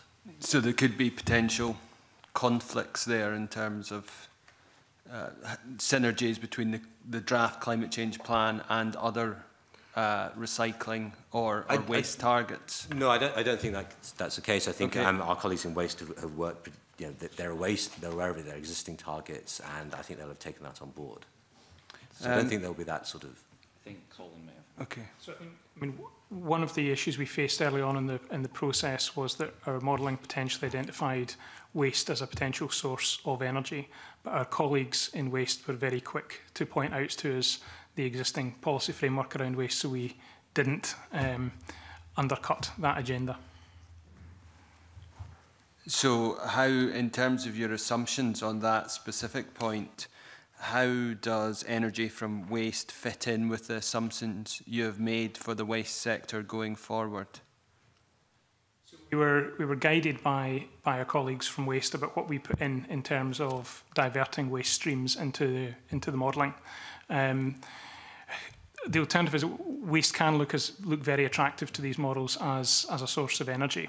But obviously, when you're starting to develop more positive uses for some of these waste streams around, for example, the recycling, the whole reuse agenda, you don't want to be cutting off that source of raw material. So the information that was fed into the model took account of those policies. Confident there won't be a conflict, for example, between energy from waste and the contractual commitments that local authority have made to burn waste and the target set by the Scottish Government to recycle the same waste at a level of 70% by 2025? That's a level of detail beyond which we're going in the modelling. We're looking at this in a sort of high level, sort of strategic view, and we're taking the policy that waste are giving us going forward and implementing that into the modelling framework. So we won't be breaking any contracts. Those assumptions, is energy from waste staying the same in Scotland, increasing or decreasing within the assumptions for this draft plan? I don't have the energy from waste assumptions in front of me. I'm afraid I can certainly add those to the list of things we're writing out with. Okay, sorry, thanks. And is there any conflict potentially between the food waste reduction targets of 33% and the biorefinery roadmap? Because potentially there's feedstocks there that could be very interesting in terms of processing and a reduction of those self-same feedstocks. So I don't think there is a conflict, although I can see why you asked that question. But what we are able to do is to understand how the energy system would cope with that. So that's what Times is very good at now. Whether it can go down to that level of detail, I'm afraid I'm not sure. But what we therefore take from my colleagues in the policy team that look at waste, and indeed the ministers responsible, is a set of assumptions that allow Colin to do the modelling work. So I am confident that in the future we could model, for example, different approaches to those things. And bioenergy is, of course, something that's very well, it's quite underdeveloped as a topic at the moment. So that's something I expect would develop in the future. Our position and that would change, I'm sure. The Committee on Climate Change has recommended encouraging recycling and separate food waste collections in rural and island communities. What solutions is the Scottish Government considering, and what leadership will be provided to local authorities in those areas who may not have the expertise of major waste collection service changes or commissioning new waste processing plants? I think the best thing is we write to you with that question, the answer to that question. Yeah. Can I just pick up on this issue about local authorities? Because Table 12.1 talks very clearly about local authorities being partners in delivery. But local authorities face other challenges that may conflict with what we're trying to achieve in this area. So, for example, if you take Angus Council, top performing recycling authority in Scotland, but because of budgetary pressures, it has decided to close some recycling centres, reduce the hours of others, and it's currently withdrawing access to food waste collection in rural areas on the borders of settlements and villages. So what consideration has been given to the fact that local authorities as partners may have other pressures coming to bear that may take them in a different direction to the one we want to go on with this? So I think at the top level, the idea of partnership with local authorities is the thing that this is built on, and you know, there are various degrees of partnership. I suppose and the policies that you laid out here are at that kind of level. I feel very strongly actually that we need a multiplicity of approaches right across Scotland. I think perhaps 32 would be too many, but at the moment, we have a plan that is very macro, if I can put it that way. And I think the next stage, one of the most exciting things to think about how we manage this, and indeed the energy work that we'll do after the current period of setting strategies, is to understand in much more detail what local plans for those things are, and indeed for the Scottish Government to support those local plans. So when I think of partnership, it's that really. So I would like to assist with the process of planning for a more bespoke energy and climate plan. I think that stops short of a different carbon budget for each locale of Scotland. You'd be free to suggest that, of course, but I can see that would be a very difficult thing to implement. But I do feel that that something very useful for us would be to be in partnership with local authorities to better understand what the plan is in that area, partly as a means for public funding to flow, but also because it acts as a prospectus for private investment when you do that properly. So that's something I'm very keen that we should do after this.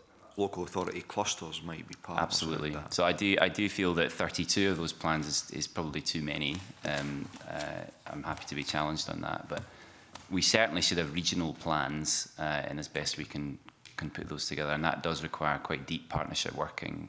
And I think this sets the framework for that. Is the best way I can describe it. Okay, thank you very much. Claudia Beeman. Sorry, Maurice Golden, if you want to come in there. Do you have a point on that?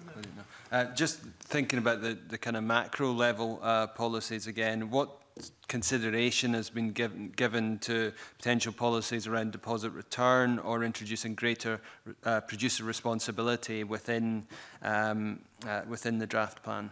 So again, I'm not an expert in waste. Unless any of my colleagues know the answer to that question, we'll add that to the list. So apologies that I don't have that detail. Finally, oh, sorry. Maurice Golden, not finally, one more. Just thinking about jobs this time, and obviously the evidence review makes clear that there's a lack of recent data and certainly Scottish-specific data. I just wondered if you felt that this was a concern and whether there was a plan to commission any studies around this. I don't think it's a concern, but I do see it as an area for further research. So I think indeed all of the stats I'm aware of around job numbers, for example, in the low carbon economy, are highly speculative. So although I think some of them now are national stats, some of the methodologies for bringing those things together are constantly reviewed. So I do think there's an area there that we could do more on. Colin, do you want to say anything about how we might approach that? I mean, certainly at the moment, the challenge has been from the main sort of macro level data sets that everything is done on the basis of standard industrial classification, and that tends to be a fairly blunt tool, particularly as the sort of tentacles of the low carbon economy start to reach out into traditional sectors. It becomes much more tricky to actually split out which jobs are or are not low carbon in nature. What we've tended to fall back on that is bespoke surveys, but those bespoke surveys are obviously expensive and we have to run them at quite a large scale in order to get any kind of level of statistical robustness. So that's why the ONS have brought forward the measures they have. I think it would be helpful if you were looking at this going forward to not just look at the total numbers of jobs, but the types of jobs where they would be located. And I'm aware that RAP in England has published wider than the waste sector, but a circular economy report looking at both the total number of jobs, where they're likely to be presented, how that reflects on unemployment in some of our most deprived areas in England. And I think it would be useful to publish any reports that you may have on that, and also look at a more detailed study into that. So let me say now, I agree with that. So I think there's always a tendency for us to alight on a single figure for job numbers in something as disparate as a low carbon economy. I don't think that's particularly illustrative of what's happening here. I think that the major reason why I would like to do what you've suggested is I think it really steers future policy development. So we would have a much stronger sense of where the really high value jobs lie in tackling climate change. if we can get underneath the skin of the national position. Great, thanks. That's me done. Thank you. And in doing that, let's take account of the jobs that will be created by peatland restoration, because there will be jobs around that as well. Absolutely. In rural areas. Thank you. Claudia Beamish. Right, thank you, Convener. Could I turn our thoughts to blue carbon and marine issues in relation to climate change? As you'll know, in the last session of the Parliament, I took a keen interest in those issues, as did Paul Wheelhouse, who was then the Climate Change Minister. And there was in the RPP 2 on page 225, just for the reference, what I would describe as a box on blue carbon, rather like there was a box on peatlands in the RPP 1, which flowed into where we are now with the low carbon issues that are highlighted in this draft plan on peatlands. But frankly, very disappointingly for me and a number of others, unless I've missed it, I don't see blue carbon in there as a development. And if I can just quote very quickly, it says on that page, Scottish Government is working with Scottish Natural Heritage to continue to develop our understanding of blue carbon, A, increase understanding, and B, to review and develop policies on blue carbon and consider proposals to capture their potential. And most importantly, it says, it is hoped that this will allow us to build a foundation from which it may be possible to develop policies and proposals for inclusion in the next RPP, which is RPP3, or the Climate Change Plan, in order to contribute to the efforts necessary to meet Scotland's annual greenhouse emission reduction targets. I think there's an absence, and I'd like to know if you can shed any light on how that's happened, and whether indeed at this stage it might be remedied.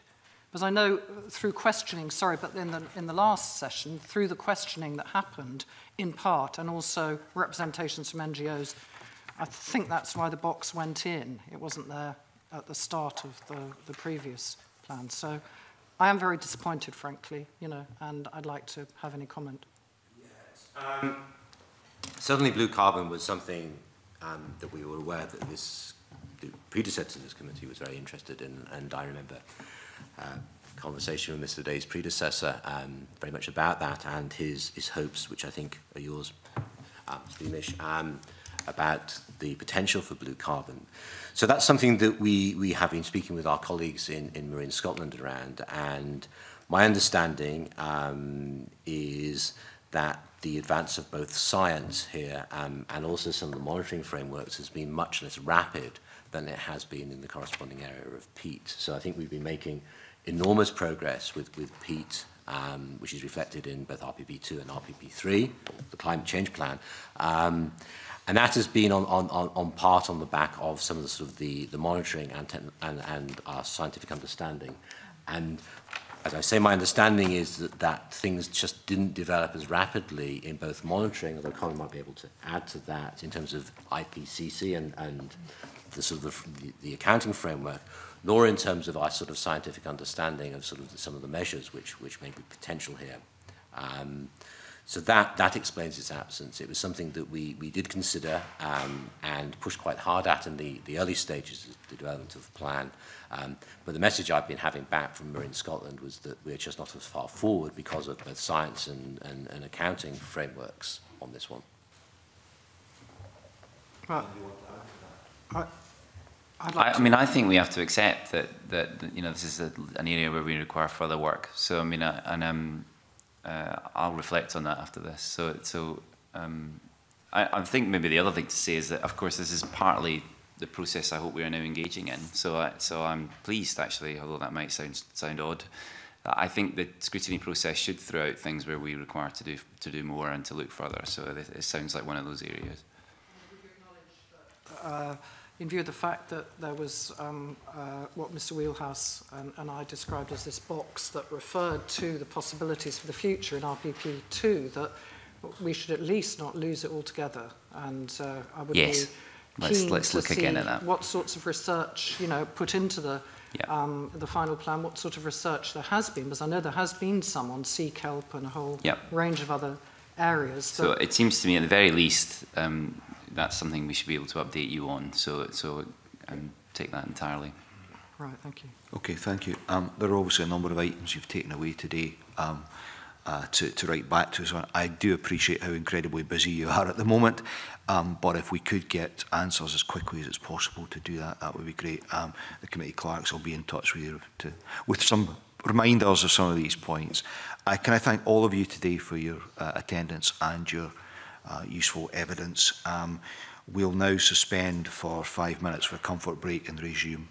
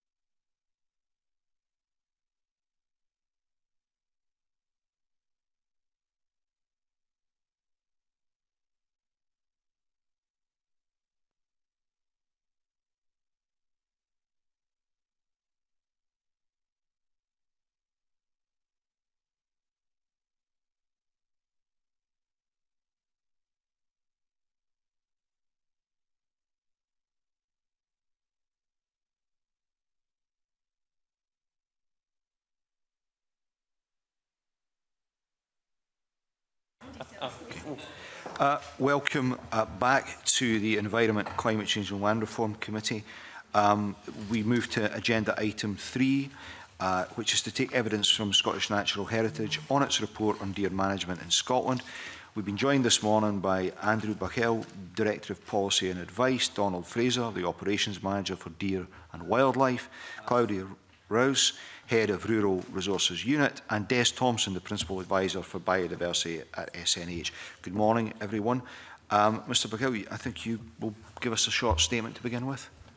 Very much, Chairman. I hope it is reasonably short.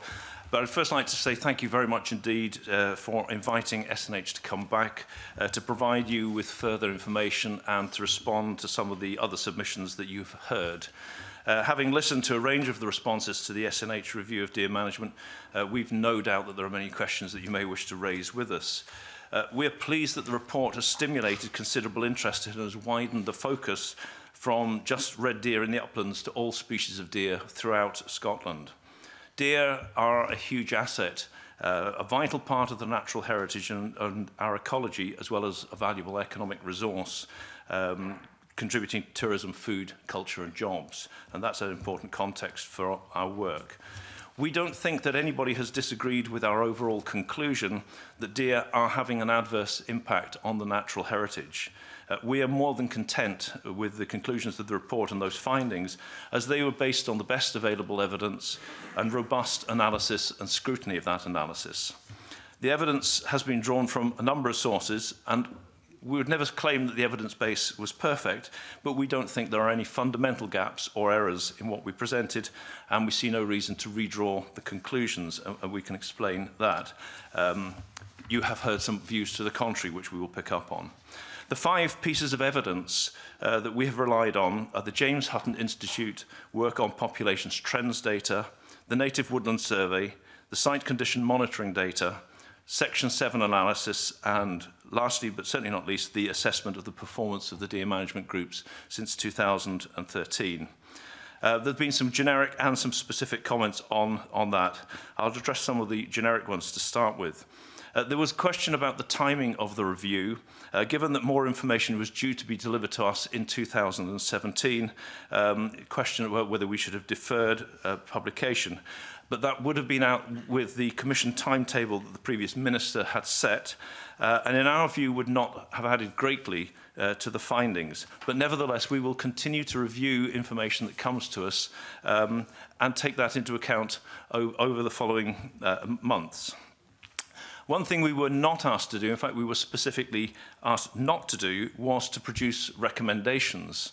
But I'm clear that it might be helpful to consider options, and certainly we would be happy to explore next steps, not at the stage as recommendations, but in order to carry the debate forward that's now been started. We're conscious that it's not necessarily around the issue of evidence, though, that more needs to be done to resolve the conflicting demands for deer management. It is vital that we make use of the various policy statements and documents and guidance that exists in order to deliver action on the ground, but more than anything, perhaps we need clear, settled priorities to bring that into account. I would argue that that's the most important piece of work that now needs to be done. There's also been a question about the experience of SNH that we have brought to this work. SNH has a lot of experience as a deer manager. We own and manage a number of significant estates where deer are a major component of the wildlife. We have staff with practical experience of deer management who also provide advice to others and have been integral in preparing some of the documents like the Wild Deer National Approach and so forth. We have a very strong science base with experienced wildlife managers and others able to address complex ecological and data issues. Our review involved people from all of these backgrounds, and several of them, thankfully, are here with me today. But we didn't do this work alone. The conclusions are ours, and we stand by them. But we have been greatly assisted by others in this process. And in that regard, I would like to put on record our particular thanks to the Association of Deer Management Groups and to Richard Cook, without whom we would not have got a lot of the data that we have required to have for this work. So our thanks to them. I would also like to make it clear that the report is not universally critical. There is a wealth of good practical experience out there on which future arrangements might be based. There are examples of attempts to deliver on the public interest objectives by managers of private land. What we didn't find was a consistent standard or a consistent evidence of progress. I suspect I've taken up enough time just on an introduction there. I would like to ask Claudia Rouse, though, just to pick up on a couple of the other specific areas where criticism has been levelled at SNH. Okay, thank you very much and good morning everyone. There were quite a few different comments circulating about our review, and I'm not going to go through them all, but there were two, you'll be, yes, pleased to hear, there were two main areas that I think that really referred to the evidence and that I would like to clarify for you. The first was in relation to the trends in population, where we received the most substantial amounts of supplementary evidence and criticisms and questions about the James Hutton Institute work. I wasn't proposing to clarify further because I actually felt that Professor Alban's oral evidence last week and the supplementary submission from the James Hutton addressed fully the issues that had been raised. What they did confirm, to summarise, is that the robust the trends that we showed over the last 50 years are absolutely robust, and that the questions about the changes in methodology don't bear scrutiny. And the other issue about the difference in the modelling scenario compared to the practical counts also was with standard tolerance of about 10 or 20%. So it also was upheld the evidence. Moving on, I wanted just to touch on the other main area that seems to have attracted additional analysis and some misunderstandings, I think, about how the data has been interpreted, which, as we discussed last time, is complex and difficult, and that's in relation to the Native Woodlands Survey. There have been a couple of specific issues which they're not new to us because the survey was published in 2014. So they have been quite well rehearsed, these positions. And mainly I've spoken to the Forestry Commission who commissioned the work. And their view is that it is about misunderstandings about how you interpret this complex set of data. There were two issues that I've picked up mainly, but I'm happy to answer any other queries you may have about the interpretations of the data. One was, well, there is no dispute that deer are impacting native woodlands, and that the headline figure that over 30% of native woodlands are impacted by herbivores. But there was some new analysis done that used a different data set, which then said that the Native Woodlands Survey had incorrectly identified deer as the major driver. What this additional interpretation said was that it identified that non-native trees such as rhododendron are a greater threat and impacting on native woodlands. What that doesn't do, it's interesting new analysis, but because it used different data set, it doesn't apply and isn't relevant to the findings of the Native Woodlands Survey, and it doesn't counteract the main finding that 30% of native woodlands are impacted by herbivores. The one other factor, if I can, and then I'm just finishing on native woodlands, was the allegation that surveyors had a tendency to overestimate the recording of deer as being present, and that is actually incorrect in terms of the guidance that was given to surveyors. Surveyors were asked to do two things for the Native Woodland Survey. One was to identify the impacts, which I've discussed is the 30% figure, and the other thing was to say, can you identify which herbivores are present? They could only identify 77% of cases where herbivores were present, and in 23% of cases they couldn't identify which herbivore, and none was recorded. For the record, as it shows in our review, in 73% of cases they did identify deer, and that is a correct figure. And supplementary information, which is provided in the full Native Woodland Survey, but I don't think we went into the detail in our report, 15% of cases they identified livestock, and in 3.5% of cases rabbits, and hares. So it shows that it was incorrect to say that the guidance on surveyors. Thank you very much. Okay, thank you. Let's move on. David Stewart. Good morning, panel. I've got a few technical questions about the SNH report on deer management. The first issue was, what was the procedure for selecting external peer reviewers of your report? Des, I think maybe you could pick that up on the Science Committee. We have a scientific advisory committee, which is composed of a variety of experts. And for this particular report, we chose one member, Professor Robin Pakeman, to go through in detail the annexes. And we had Professor Colin Adams at Glasgow University asked to peer review the report. Colin was a former member of our Science Advisory Committee and indeed on occasions chaired our Scientific Advisory Committee meeting. So he's a very experienced reviewer. He didn't have a lot of time to review the report, but he returned the report with substantial comments, which we then addressed. Sure. So the external reviews were effectively part of your scientific community that you have in SNH. Was there any external advertising to invite people to be external reviewers? Was it advertised? No, this is why we have a scientific advisory committee.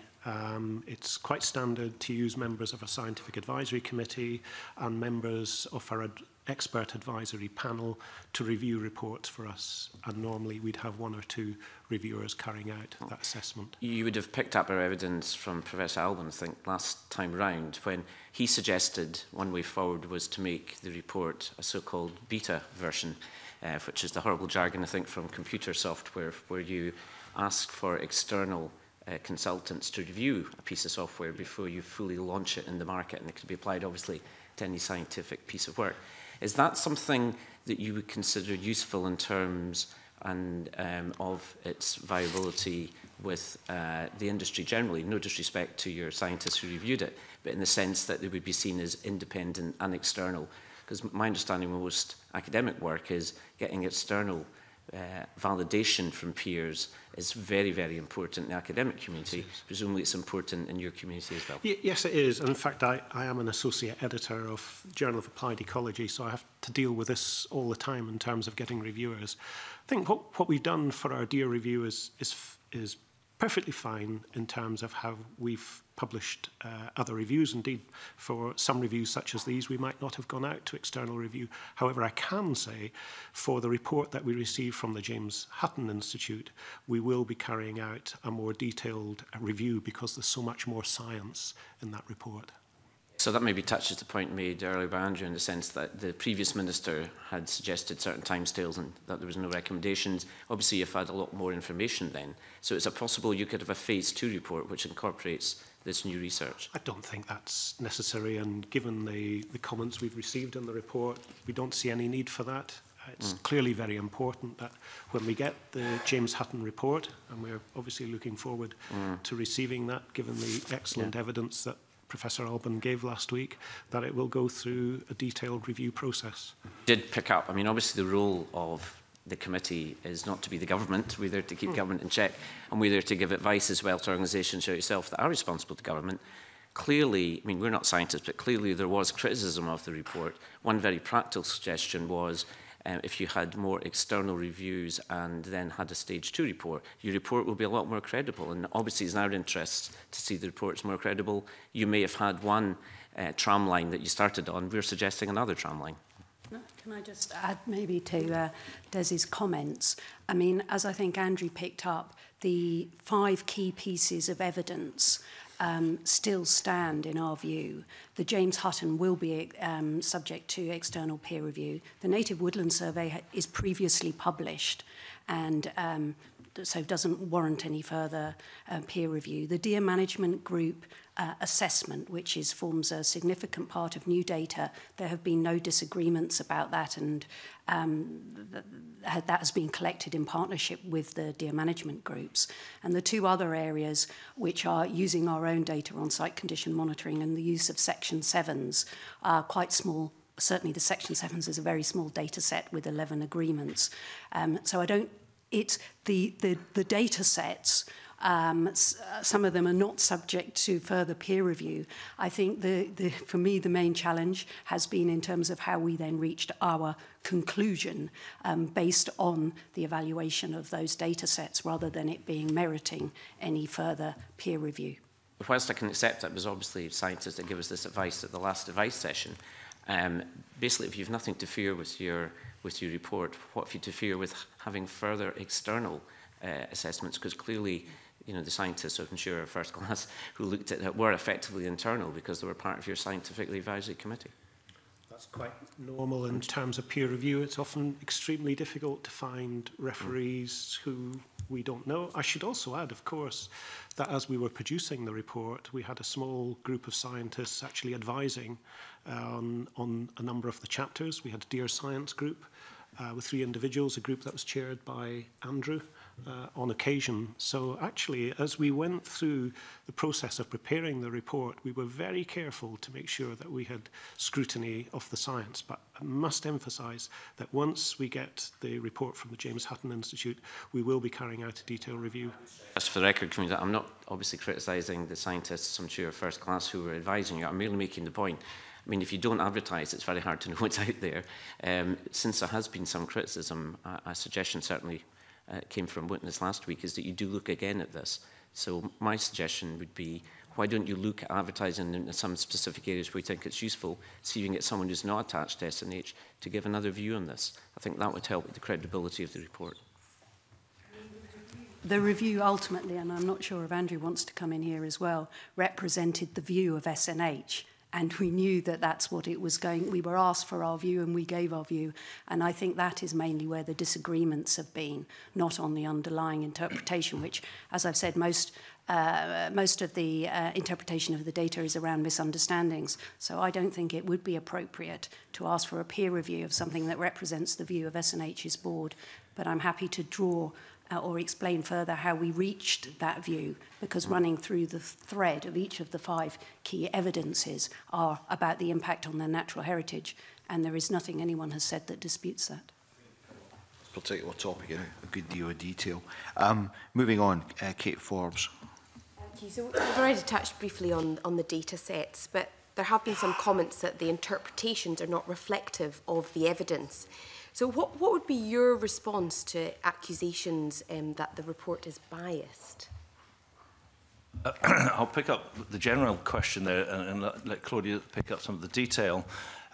We have brought to this process people within the organisation, an economist, plant ecologists, people who are experienced in deer, a whole raft of skills that we have at our disposal. And they've all had a role in undertaking the review and in monitoring how the work was done. As Des has already said, we've had the external review, and one issue I might add on that is the scientists that we've picked for that are all obviously picked through a public appointments process to get onto the advisory panel in the first place. So there is that level of external advertising which we didn't refer to. I think it's important that we've brought all of those skills together in the team that was responsible for bringing the report together. Inevitably, we will make judgments based on the principal functions of SNH, which is as the advisor to government on the natural heritage. So it would be expected of us, I think, to cover that in more detail than to cover some of the other areas in which we're not as expert. And so if there is a slant in the report towards that and not towards other things, that reflected the brief that we were given, and obviously it reflects the nature of the organisation that we are. We would not claim to be experts in these other areas, and I hope we haven't then therefore tried to draw conclusions that would be unreasonable. But Claudia. Yes, sorry, I thought what you were going to go on to say in us having some perceived bias is what some commentators have picked up is that the analysis that flows through the review was not then reflected in the conclusions, and that we seem to note many successes in the analysis and then drew more negative conclusions. And actually what I think that reflects is that we were absolutely as open, rather like the group you have here on the committee. We had an editorial panel which consisted of people who work very, very closely in deer management in SNH, coupled with others, such as myself, who've come in with more analytical and robust and a bit more distance from the industry to set out some scrutiny and challenge. And that is reflected in our management team and in our board. But in terms of the flow, we related the many successes because we are really determined that this review wasn't seen as a critique of the industry. What we have found when you look at the actual analysis, particularly of the DMGs, there are many, many successes and many people are doing the right thing. And we wanted to reflect those. But we did have to look at the terms of reference, which is where our conclusions come from, which was what was the impact on the natural heritage specifically? And that thread runs through the increasing deer trends, the native woodland, Section 7s, site condition monitoring and the DMG assessment. Just to interrupt, apologies for interrupting Kate Forbes as well, but this is a really important point because as I recall, one of the accusations that was made was that you put this report together, you didn't talk to the people in your organisation or run it by them. So I guess, just to be absolutely clear, have people like Mr Fraser with expertise at the coalface, as it were, did they have sight of this report and any input into it before it was made public? Yes, but I think Donald answer this. Yes. Inevitably, we were involved very much in terms of the data gathering side of it and getting the data for the report. We're involved in some of the drafting of the report and seen sight of the report at the end of the day. But obviously there's a process to go through there in terms of editorial process, our management team looking at it and the board sign off for it. So obviously the report went through the whole gambit of the people who are involved in the organisation. Can I just add that for the record, other colleagues, I'm not sure if this is coming, other colleagues, including our ex-DCS staff, of which Donald is one of them, are represented on our management team and on our board, and we're on the senior panel that were the editorial panel providing the scrutiny and challenge and examination and balance for the review. Great, thank you. No, and there has obviously been a great variety in responses to the report. Do you think that any relationships have been damaged, for example, between SNH and deer management groups? And how do you see going forward that relationship being strengthened? I'll pick that up, but I think again Donald is closer to them, but I think I would accept that this has strained the relationships because when you say something that is uncomfortable and perhaps not expected, that's bound to be an outcome. But it certainly wasn't an intention of SNH. We acknowledge the input that the deer industry has made to this process, and we know that there are no solutions that can be found that don't involve them very closely in next steps. So I think that's what we'd certainly wish to put that on record, but Donald is certainly closer to this. I mean, I think that we have generally a good relationship with ADMG. We have some good discussion with them. We have robust discussions with them, and we have good involvement with the local deer management groups. So through our local area officers, whether that's wildlife management officers and area officers, we have a good relationship there. I think that relationship remains. There's no doubt that the report has pointed to areas where the industry and some of the deer management groups have to look forward. And I guess it's looking at the basis of what is the way forward, what are the points that need to be addressed, where's the next steps in that, and to make sure that staff within our organisation and the DMGs and those in the lowlands are engaged in that process. Just one last one. What do you, in terms of next steps, have you got any suggestions or ideas for next steps to strengthen that relationship? So, I mean, I think at a very practical level, the report has highlighted the areas where there is weakness. So there's some more work required in terms of some of the environmental aspects that need to be looked at in terms of deer management planning. We've also gone through quite a robust process over the last couple of years looking at developing deer management plans. That plans are now being implemented, and that's a very important point, is that we're in that process now of implementation. And that's where our staff, our role can benefit that in working with deer management groups, working with individuals, and working in the lowlands to identify that next steps, making sure that we are clear on what is being asked and that there is a kind of clear route in terms of the way forward of working together. Of the way forward, and this is not a criticism because you're perfectly entitled to stand by the report, but if you're sitting today saying we wouldn't redraw our conclusions, we stand by them, it becomes very difficult, I would suggest, given that the other side of this argument is equally as polarised in coming together to find a way forward. Is that not a concern? I'm not suggesting that you should admit to something you don't believe is the case, but it does seem to strike me that we've got two arguments at different ends of this. I think that is the issue in front of us in a nutshell, is that people do come to this issue, I'm almost tempted to call it a problem there, but this issue with different perspectives. And their perspectives are based often on their objectives for the land, and those objectives can be very broad, from a purely sporting and commercial interest at one end to a purely habitat and conservation interest at another. And the fact that people have different objectives, we do try to address through some of the documents we have, the Wild Deer National Approach, Good Deer Management Guidelines and so on.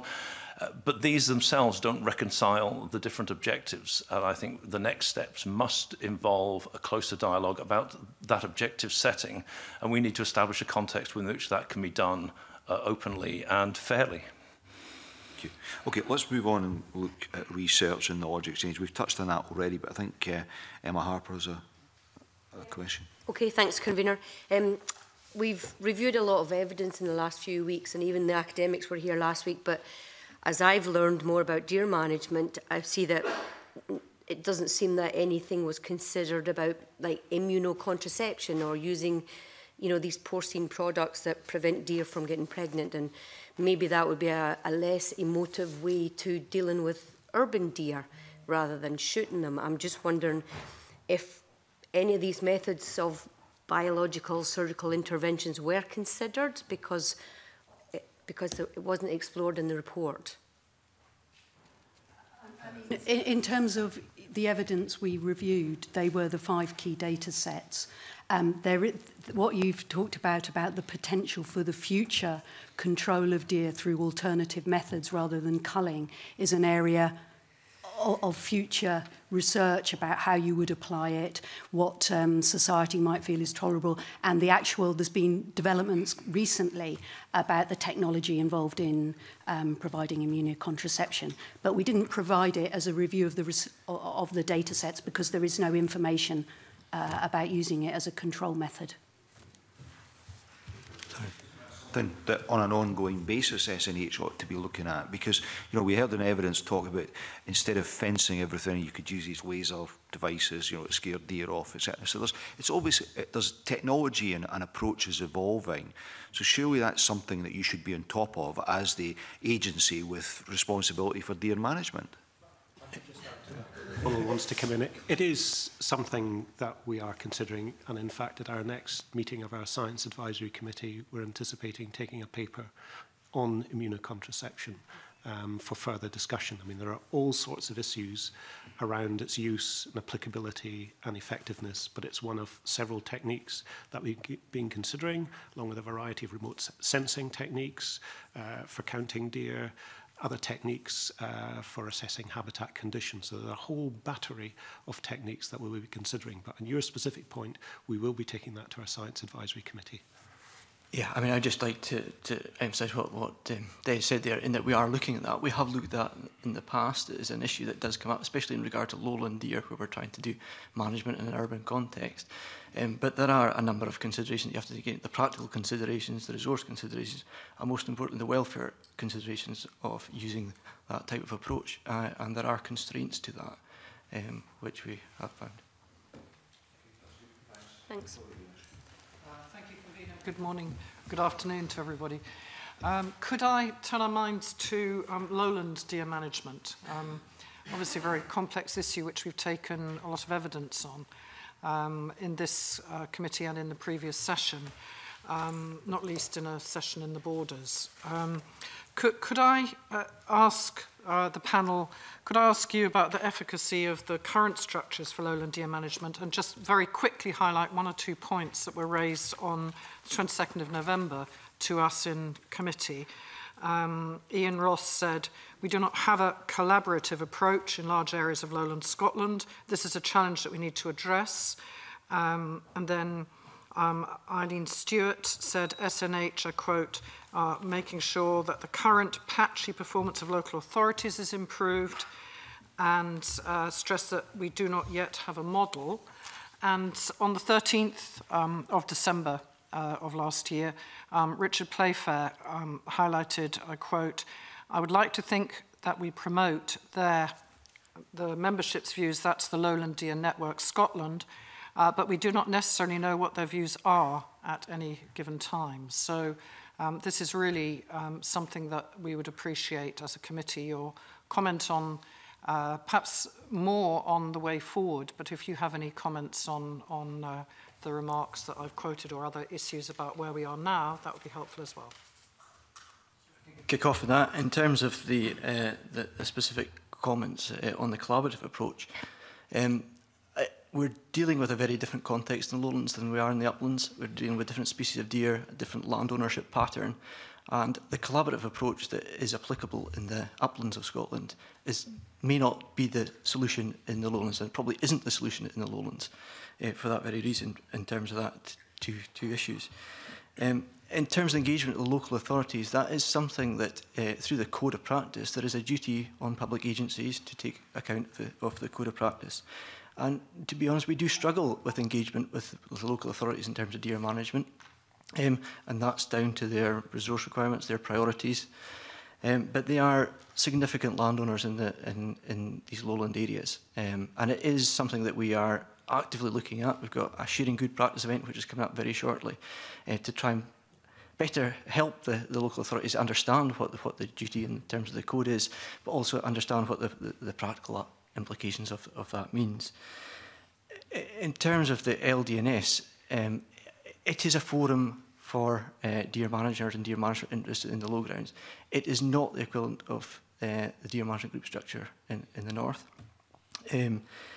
It is a useful forum in terms of getting that information across there, such as education, such as some of the, in terms of the public's attitudes to deer, understanding about what the drivers are for deer management in the lowlands, and making sure we've got that broad range of engagement with the different people who are involved.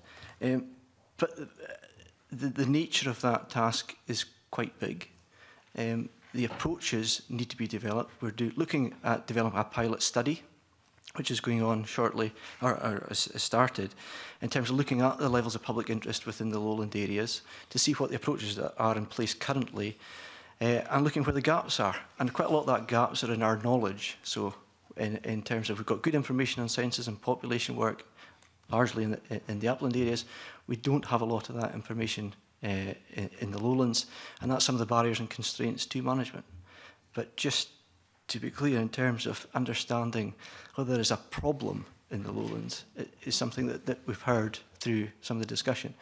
And I don't think we can be clear that there is a problem, but what we need to make sure is that we're not creating a problem, and that we've got a lot of work going on in terms of habitat management, woodland expansion in the lowland areas, and that's prime habitat for deer in the future. And we need to make sure we're managing and planning for that. Would you accept that the relationship between SNH, Transport Scotland and Forestry Commission, in so much as you fund, as I understand it, the Lowland Deer Network organisation, may be part of the problem, that it's more focused on looking at you as its funders and your views, your needs, rather than engaging with its members and listening to possible innovative approaches? So I don't think so. I think I would refute that in terms of the structure of that. And Richard Cook, as chair of the ADMG, actually chairs the Lowland Deer Network. So it's quite an open forum in terms of the agency funding is really there to promote that engagement, promote that discussion. It's got quite a wide membership with quite a wide range of views on that committee. And it's quite a large committee. And it is evolving over time to see how it can better deliver. About, for example, we've heard suggestions that there needs to be some different approaches developed, pilot projects around making greater use of well-trained recreational stalkers, for example. It's quite clear we're not getting it right when it comes to controlling the urban lowland deer issue. So don't we need to be more open-minded to fresh approaches? Absolutely, and I think that's one of the forums that we can use. Lowland Deer is one of the forums that we can use to do that. But there is this, a whole range of different planning mechanisms out there to look at that wider management at the landscape scale, even in the lowlands, is really important to understand what are the issues. Sorry, Claudia, do you have anything further to... Could I just come in quickly on that? I mean, I think when we were commissioned to produce this, I think a lot of people would have been surprised to find that we had put a lot of emphasis in the work on the lowland deer issues, because it wasn't broadly seen as being the big issue. And I think what this report has done is flag up that it is actually very much a part of the big issue. We do not have the answers at the moment. The pilot projects will certainly help us. But we are in the infancy of dealing with deer as an asset and as a problem in lowland areas, and that's the rural lowland areas as well as the urban areas. So we are very much open to suggestions about how we can take this part of the work forward. I just have a slight concern in you highlighting that the collaborative approach may not be the way forward when you think of the complex pattern of land ownership in, for instance, the region I represent, South Scotland, and if people aren't able to work together in a more formal structure, I'd be concerned about how that could go forward. And I'd also highlight that in South Scotland, for instance, which might be defined as lowland because it's not highland, there's often an issue about this, and that there are some very large landowners with significant estates, and I wonder how they are involved in the way that they might be, that they have been involved in the good models of deer management groups in the Highlands. I think there's, as you point out, that we're not dealing with the same issue right across southern Scotland, and I tend to think of the large part of southern Scotland being upland anyway, but and the land ownership pattern is very much a part of that, but we have estimated, I mean, there are tens of thousands of individuals who are responsible for deer management on their land, and that's a very different picture to dealing with the relatively smaller number in the Highlands. So I don't want to put words into my chairman's mouth, but I think we can't adopt the same collaborative approach, but clearly it has to be a collaborative approach. And I think one of the tricks will be engaging that very big potential audience, but not burdening ourselves with a bureaucracy of trying to micromanage such a large number of people. And I think there is a genuine issue that we haven't resolved there. Thank you. Maurice Golden. Thank you, Convener. Just thinking about shared vision of what deer management can achieve. Do you think it's clear to deer management groups what they're supposed to achieve on their patch in terms of public interest objectives, and who decides on that? Donald, do you want to kick off at the deer management groups, and then I might come back on the overarching vision? Yeah. So, I mean, I think there's been a lot of work done on that through the starting from the deer strategy, and also the deer code that was published in 2012 helped distill kind of what the public interest is that we're looking at. And actually SNH did a bit more work to help develop the assessment process for deer management groups, which again kind of distilled down what the ask is of deer management groups. And through the deer management planning process, I think this latest round of deer management planning process in the uplands has actually been has moved us forward in terms of understanding what the public interest and what that public interest is at the local scale, because there will be different priorities in terms of the public interest from Sutherland to Inverness or to the west.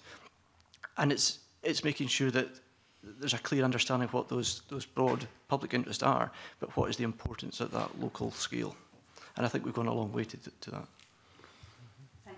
I was just going to add, because your question was asked quite specifically at the deer management group, so I didn't want to detract from that, and Donald was best placed to tell you that. But I did want to say, and again, some commentators have picked it up, and it was picked up as one of the research gaps by the SRUC work, is that there seems to be a lack of awareness of the high-level vision that is set out in the national policy, Wild Deer and National Approach. And it's interesting that that was picked up as a research gap, because it does exist. There is a national policy, there is a vision, and the priorities and challenges have been set out, and there's an annual action plan that is on a shared website where all partners and stakeholders can inform and interact with what they're doing to take forward the priorities and the vision. But it is notable from the research gaps that we obviously need to do more about communicating what that overarching vision is. But it's a slightly different question than you asked specifically. Do deer management groups have the skills and resources to achieve these public interest objectives, and also what help, guidance and funding is available for those deer management groups? I wouldn't underestimate the challenge in some of this. So there is a big challenge there in delivering the public interest, and the resource element is significant in that. That's both in terms of time and effort that goes into that, but also in terms of resources that cost, cash resources that are going into that as well. I mean, the primary mechanism for delivering the public interest is largely through the Scottish Rural Development Programme, through SRDP, and some of the other funding schemes to incentivise some of that. But it is limited in terms of what that can deliver. And the priorities there are set in terms of through the SRDP programme about where that can be delivered. So there are challenges there, certainly in terms of the resources required to deliver that. But we need to be also clear about what can be delivered and what timescale over what we're delivering. So there's some big questions in there, but the planning process that we've gone through has helped try and articulate what can be done and within the timescales that we're looking at. So in terms of the level of support and particularly the level of funding, has that remained the same over the period? Has there been any new initiatives? It's just so that we can gather versus what we're seeing in the report and what either we might have expected to see going forward as well. Shall I just come in there as well? I mean, we didn't carry out a review of the incentives that are available, and I was really pleased to hear your question, because it is an essential area that would benefit from some further thorough analysis about what's available. We provided a summary of the SRDP funding, but that is not the full picture. And one of the areas specifically that both the Research Gaps project and that our own experience has picked up, and that ADMG have mentioned, is that they need more help in carrying out habitat impact assessments. So how do we resource that and incentivise that in the right way? I think it needs further work. Funding in relation to habitat monitoring that's available, and when has that come online, if so? It comes through. There is funding available largely for designated sites, so it's largely for our designated sites that is available through the SRDP option. For the wider countryside, there is less opportunity for that support to be delivered. Yeah. Okay. We were able to inject a small level of funding over the last couple of years to assist with the management planning process. Yeah. Just to add to that, it was clear from the evidence that Professor McCracken gave last week that for the SRUC, having carried out their review, clearly more effort and more resource needs to go into developing habitat impact assessments, working with deer management groups and members, so that we're much clearer about the sorts of adjustments in deer management that are needed to meet different objectives. It sounds easy.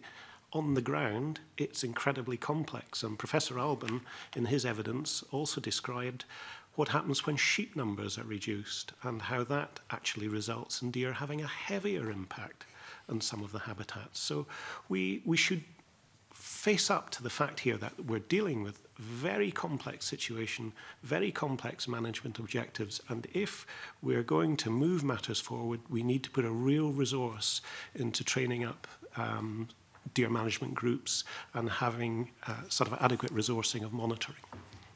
Mark Ruskell. I mean, we heard some evidence last week about the rate of delivery of public objectives, and I think the comment was made that, public objectives have been set, deer management groups are working to implement these, but it's still early days. But I think my understanding of your report is that you're calling for the step change in terms of delivery of public objectives, not necessarily reduction in deer density. So how do you accelerate that? Funding's obviously part of that, but... And are you expecting more in terms of rate of delivery at this point, given that it still is relatively early days in terms of the establishment of these objectives? Well, I think part of it is about being clear about the objectives and the sort of management we need in order to meet these objectives. And that in itself is very challenging, actually. And that's a very important dialogue that we've been developing with the deer management groups. I think one of the things that hopefully does come out in our report clearly is that where you've got the skills on the ground, you've got a deer management group which has got, in the sense, a bit between the teeth, they can produce some extremely good results over a relatively short time in terms of the management planning process, and we would hope and expect that to be translated into implementation. So there is a model there which we know can be made to work. What we have across the spectrum of the deer management groups, and again, I think what comes out clearly in the report, is that you have the other end of that spectrum where there is almost next to no delivery against the public objectives. Teasing out why that is the case, I think we need to look at. We can't just go to those groups and criticise blindly. We have to, is it a capacity issue? Is it an expertise issue? Is it a funding issue? We need to understand from their perspective why they were not able to come up to a higher standard. Then I think we would probably be able to target effort, resource, incentives, support, regulation at those groups who then are finding it difficult to move on. A charitable view, is it not? Because what you've missed out of that interpretation is an unwillingness issue. To what extent, in reality, is the problem that there is an unwillingness either over the group itself or perhaps individual participants in the group to get down to dealing with this? I'm going to answer that, but I'm going to put a marker down that you're asking us to go beyond what the evidence tells us, because this was not a behavioural study that we did in that sense. So we can only answer that. Based on interpretation on it, you've listed things that you think are factors. I'm just suggesting that may be overly charitable. There may be other issues at play. But I want just to put on the record, what I'm going to say is not an evidence-based answer in that sense. It's a more qualitative-based answer from experience over many years, is that you're absolutely right. There are people who have a whole spectrum of objectives and interests, and some are simply not interested in the spectrum of interests that deer represents. Some are much more focused on one or maybe two of those outcomes. Now, in a sense, one might argue that was reasonable, looking from their perspective. But looking from the public interest perspective, it will not do any longer. And in terms of the natural heritage, which is clearly the direction we've come from, what we say, and I think this is why our conclusion, we would stand by it, is we haven't got the evidence that those groups will move forward entirely on a willing basis. Now, which is why we need to establish all of the reasons they might not before targeting those for whom that it may be, being less charitable, they don't want to do it. Okay, that's useful to get that on the record. Jenny Goldruth. In terms of deer counts and trends, last week there was a bit of debate with regard to what the total deer number is, and obviously the report puts it at somewhere between 360,000 and 400,000, which is quite a difference. And last week the panel members were keen to emphasise the importance of trends versus the total number. So I just wanted to ask, do you think that the work with the James Hutton Institute is going to provide a more accurate and reliable number going forward? And secondly, there was a suggestion last week that there should be local counts conducted every 5 years to provide more accurate and up-to-date readings, I suppose. Would you agree with that? On both points, yes, but certainly in terms of the evidence, I was here, I heard the evidence as presented. I think James Hutton Institute have done an excellent job. And in terms of the trends they're reporting, they're superb. We're looking forward now to finding out what's driving differences in trends across the country. And they mentioned sheep densities, changes in climate. So I think in terms of a deer population estimate, it would be very helpful to have that. Indeed, there's a statutory obligation requiring us to have that. But what is much more important is having an understanding of variation in trends across the country and the impacts of these trends on the natural heritage interests. And that's what we're heading towards. Okay. Counting frequency? On the count issue. So, I mean, historically, the Red Deer Commission, they did a rolling programme of counts which went around the country every 5 or 6 years in a basis like that. So we had fairly up-to-date data which was available. In terms of the priorities in the kind of early 2000s, our count programme was more focused on designated sites due to delivering the favourable condition targets. And there's a conscious decision to do that. Over the last 2 or 3 years, we have kind of gone back to a policy of trying to get round the deer management groups from an SNH perspective in terms of our count programme to do that. And we do put resource into that, and it's quite a lot of resource that goes into that in terms of supporting the deer management groups through that. And that's an expensive process. But through the deer management planning round that's going on, clearly deer counts and deer census information is an important part of that. So in going forward, hopefully we've got a better position where we may still have an SNH count programme, but we'll also have the deer management group counts, which will be coming on board, so that stream can continue. Is there not an argument in terms of amassing a baseline and a set of data that's reliable, that if you could get the DMGs to do Jenny Goldruth has suggested, you could then focus your resources in the areas where we don't have deer management groups so that we got a better picture? That's not a criticism of the approach you're taking, but I just make it as an observation. I think what we do at the moment is a reflection of quite a long-standing good relationship with the deer management groups in us, and that's an area which the Deer Commission and then SNH have supported. I think it is open to question as to whether that is the best use of a public resource to count in those areas, given that we've now opened the whole issue of deer across the whole of Scotland, and particularly there are bigger unknowns in terms of deer numbers and impacts probably in the lowlands now. So I think it's a very good question, one we will need to address. Maybe not the moment to put it on the record, but obviously SNH resource is very finite, and tackling all of these issues may have to be sequential on the current resource base, because dealing with them all at the same time will stretch us very severely. Okay, let's, Alexander Burnett, I know was wanting to come in with a question, but let's develop the resource theme right now. A number of witnesses have commented about your ability to take on the responsibilities you have, from a financial staffing point of view. Now, I recognise you're a body that is funded by the Scottish Government, but let's pretend this isn't being filmed or there's no official report, and let's see if we can get down to some, I realise it's stretching it, but let's see where we... how are you sufficiently well-resourced to do what you need to do to oversee the kind of deer management we need in Scotland? You can ask something while you're gathering your thoughts. I mean, it depends. It's a bit of a circular answer, so apologies for this.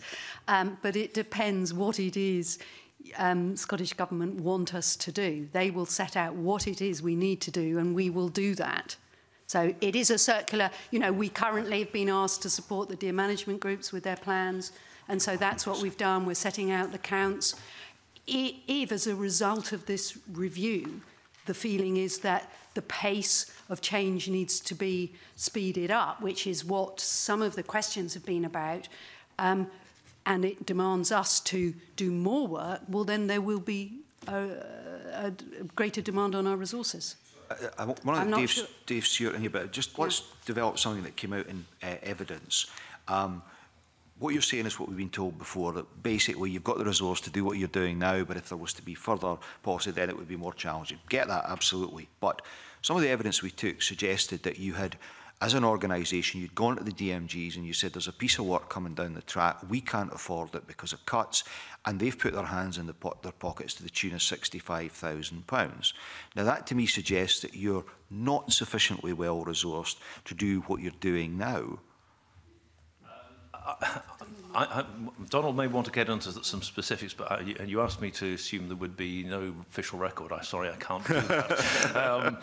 So what I would say, I would be happy to say on the official record, SNH is asked to do an enormous range of things. Here we are today talking about deer, but even within the uplands, we could be talking about other species that are an issue one way or another, or we could be looking at marine environment and marine monitoring, or access and recreation, and so on. Our remit is extremely broad. Our budget has gone down by 30% in the last 6 years. So it is impossible for us to do everything that we used to do, or that we and the Deer Commission used to do, and I think we would have to say we've had to cut the cloth accordingly.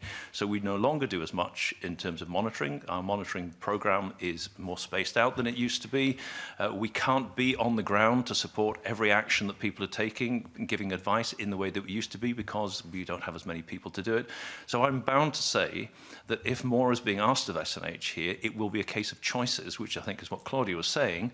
And if we're given clear priorities, then we will make our choices accordingly. And I think that is the, my chief executive and chairman were in front of you, again, not that long ago, and probably made that point, that we can do only so much, and it's knowing what is most important that we have to look to the government to give us advice on, or in fact instruction. Thank you.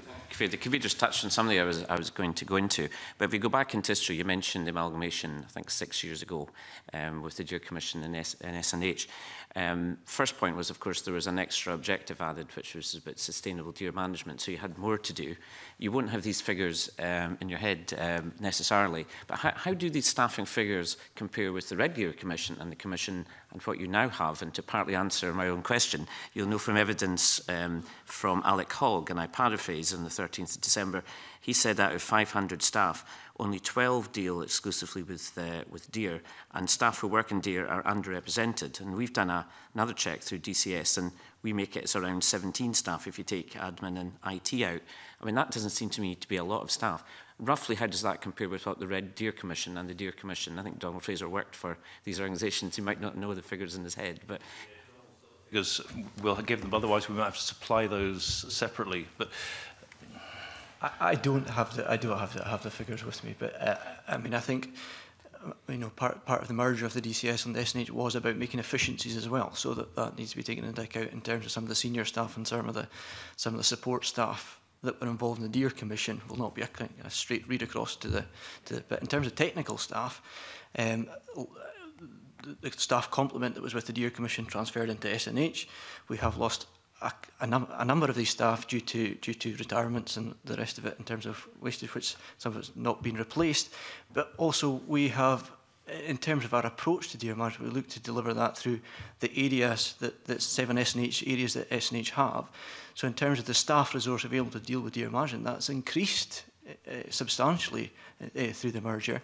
In terms of how that skills and knowledge have been transferred, there's been an ongoing programme over the last 5 years to try and do that. So the potential staff resource is significantly greater than it was with the Deer Commission. Could you perhaps send us the figures from the Red Deer Commission days and then the Deer Commission days? It would be useful to compare and contrast, bearing in mind that there is extra objectives. And the other point that would be useful for you to determine, I mean, do you require, not just staffing, but do you require extra powers to deal with your objectives, if that was something that you could get?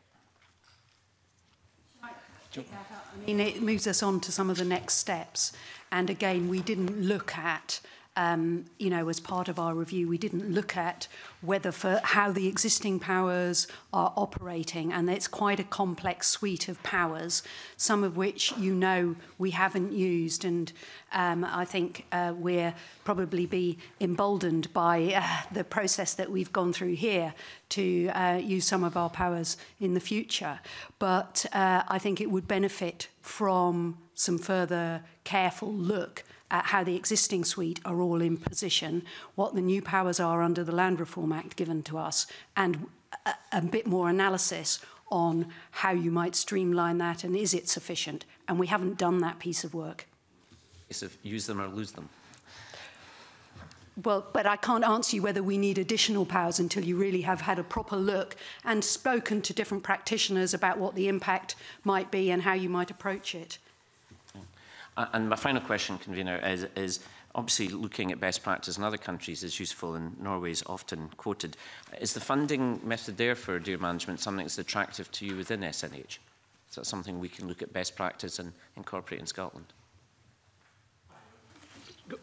I think, yes, certainly with some of it. And we heard about that from Duncan Halley in terms of the centralising of record keeping on weights of culled stags and some of the other information. And a number of us have worked with people in NINA, the other Norwegian authorities, and there's a lot we can learn from there. And we have a very good working relationship with Duncan and colleagues. So we're always open to suggestions as to how we can improve things. And, we try and do that.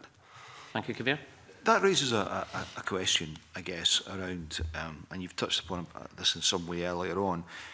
This report is a kind of review of where we're at, but I'm interested in what sort of work you do on a day-to-day basis developing possible future policy to draw to the attention of the Scottish Government, because, as you've just touched upon, there are other countries doing it perhaps differently, better, whatever.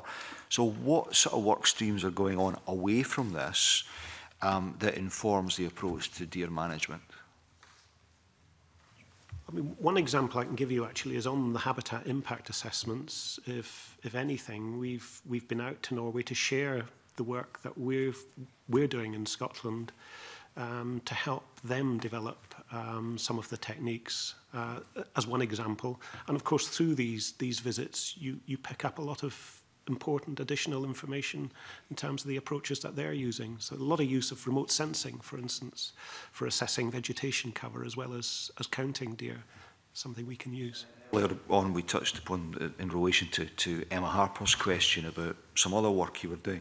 So just, I'd like to get a feel for the record about what is the process around deer management. Do you kind of instigate pieces of work, you pull the ideas together, do you then take that to government? How does it work if we're going to be progressing the whole deer management sort of regime?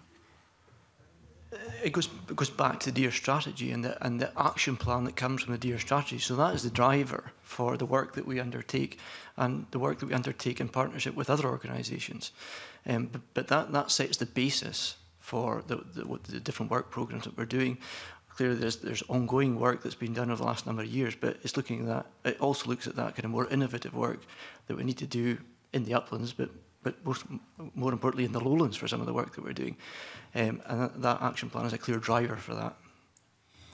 Okay, Alexander Burnett, I'll let you in now. Apologies. Thank you, Convener. Can I just note my register of interest relating to deer management? Just coming back to the report, there's appear from the previous sessions to be a clear consensus that the impacts of grazing are more important than the densities. I'm just wondering how you'd respond to criticism that the report associates too much environmental impact with deer and too little with other herbivores. I mean, I did pick up some of that misunderstandings, I think, and the misinterpretation around the data sets, which we acknowledge is complex. And it was in relation to the impacts of woodlands. And I did touch on that earlier, so I won't repeat that. I think we do also acknowledge that it is difficult in a practical sense on the ground to distinguish between sheep and deer without recourse to other evidence. But I was, in preparing for this, talking to Donald about the experience at a place like Cairnlochan. And we know there that there are 200 sheep, and we know that there are many thousands of deer. So there are ways of assessing distinguishing herbivore impacts when you actually know what either the counts are or the stocking levels. But I think SRUC did pick it up in their research gaps that it might be something we need to look at further information to help surveyors assess the difference. But certainly in terms of the Native Woodland Survey, in most of the cases, they did manage to distinguish the difference, and it's quite significant between the 73% attributed to deer and 15% attributed to livestock. I mean, just to add to that, we're very careful on this. If we're not sure, we say so. But if we're finding deer pellets and other evidence of deer grazing or browsing, then we attribute the damage to deer. But if there's any doubt, we say so. Just asked for the purpose of clarity, is there any suspicion that some of the criticism around this may relate to the whole Section 8 issue, whereby you have to be able to prove beyond any and all reasonable doubt that the impacts are caused by deer only before you can pursue a Section 8. So I just wonder if is there any element of muddying the waters around this issue? I was going to come to that point to link the evidence to the powers. I think in the past, and I think SNH would need to take criticism on the chin here, that we perhaps haven't used those powers or pushed the use of those powers as quickly as we might. But our hand has sometimes been stayed by threats that our evidence base is not good enough, and therefore there would be a challenge. They would be very expensive to follow through. They're not a one-off fix. If you go into a Section 8, you are in probably for the long haul. You're not in today and out tomorrow, so it's not a quick fix. And I think for all of those reasons, and particularly this issue of the firmness of the evidence, we have perhaps been less willing to take a risk with that use of that legislation than perhaps we will be tomorrow. Sorry, Alexander. Back to the scrutiny of the report, do you think, you say that SRUC will pick up some of that impact on herbivores and impact, do you think some of this would have been picked up? Well, one of the problems is that it hasn't been picked up because the expert reviewing it doesn't have any previous experience in either deer or other herbivores. Because other experts have been involved in producing the report. There's been no shortage of experts advising on this.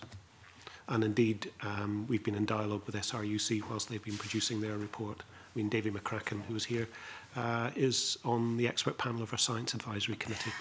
So that is not an issue. Okay, fine. Angus MacDonald. Okay, thanks, Convener. We've already spoken about the situation in Norway. And we've covered the issues relating to deer management. However, Dr. Duncan Halley stated last week that the Norwegian system has been effective in managing the resource at sustainable levels. Plus, he also stated that the system in Norway is uncontroversial and has broad public support. Now, you've already stated that you've picked up some ideas from visiting Norway, but is it fair to say that Norway's got it right and we haven't? And what other aspects can we take on board? Norway hasn't got it right. So, you know, from what we can see on the ground and talking with the experts out there, they have a system that works extremely well. I mean, I heard what Duncan said and it absolutely mirrored my own understanding. But the situation is perhaps less complex in terms of land ownership and management than we have in Scotland.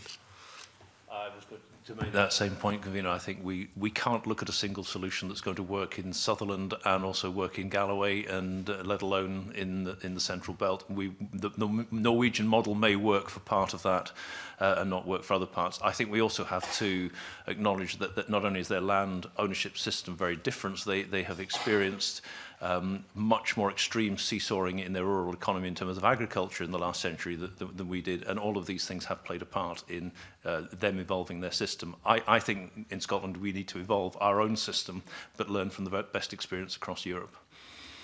Okay, thanks. To be fair, I think Dr. Halley did stress that in his evidence last week. Finally, Maurice Golden. Thank you, Convener. There's obviously been a lot of criticism of the report from stakeholders, and we've covered lots of that today already, but I was just looking to the future. What do you think is the way forward in terms of linking with those stakeholders to ultimately achieve the objectives of the Scottish Government? We have a number of next steps in mind, and I think Claudia probably is a good moment to say about one or two things about that. I'll touch on them. I would just like to add as well, in terms of the criticisms you've highlighted and we've highlighted as well, it did quite a few commentators have said it was a comprehensive and robust review, that not just ourselves. But to pick up your suggestions about what our suggested thoughts are on next steps, we've touched on many of them in the discussion already. And I think in terms of the areas we think the review has really stimulated discussion about where next steps might lead. There's an obvious area around ongoing progress and monitoring of the deer management group's plans and the implementation of those plans. There is something that needs doing, and we've discussed on what some of the issues are about taking forward work in the lowlands, and it's not clear, and there's not an obvious and agreed solution what that is, and I think a little bit of further work is needed to make sure we do what is the most effective thing for the situation in Scotland. And the other area that has attracted quite a lot of debate and suggestion and has come from various commentators is that we need to do more on setting cull targets.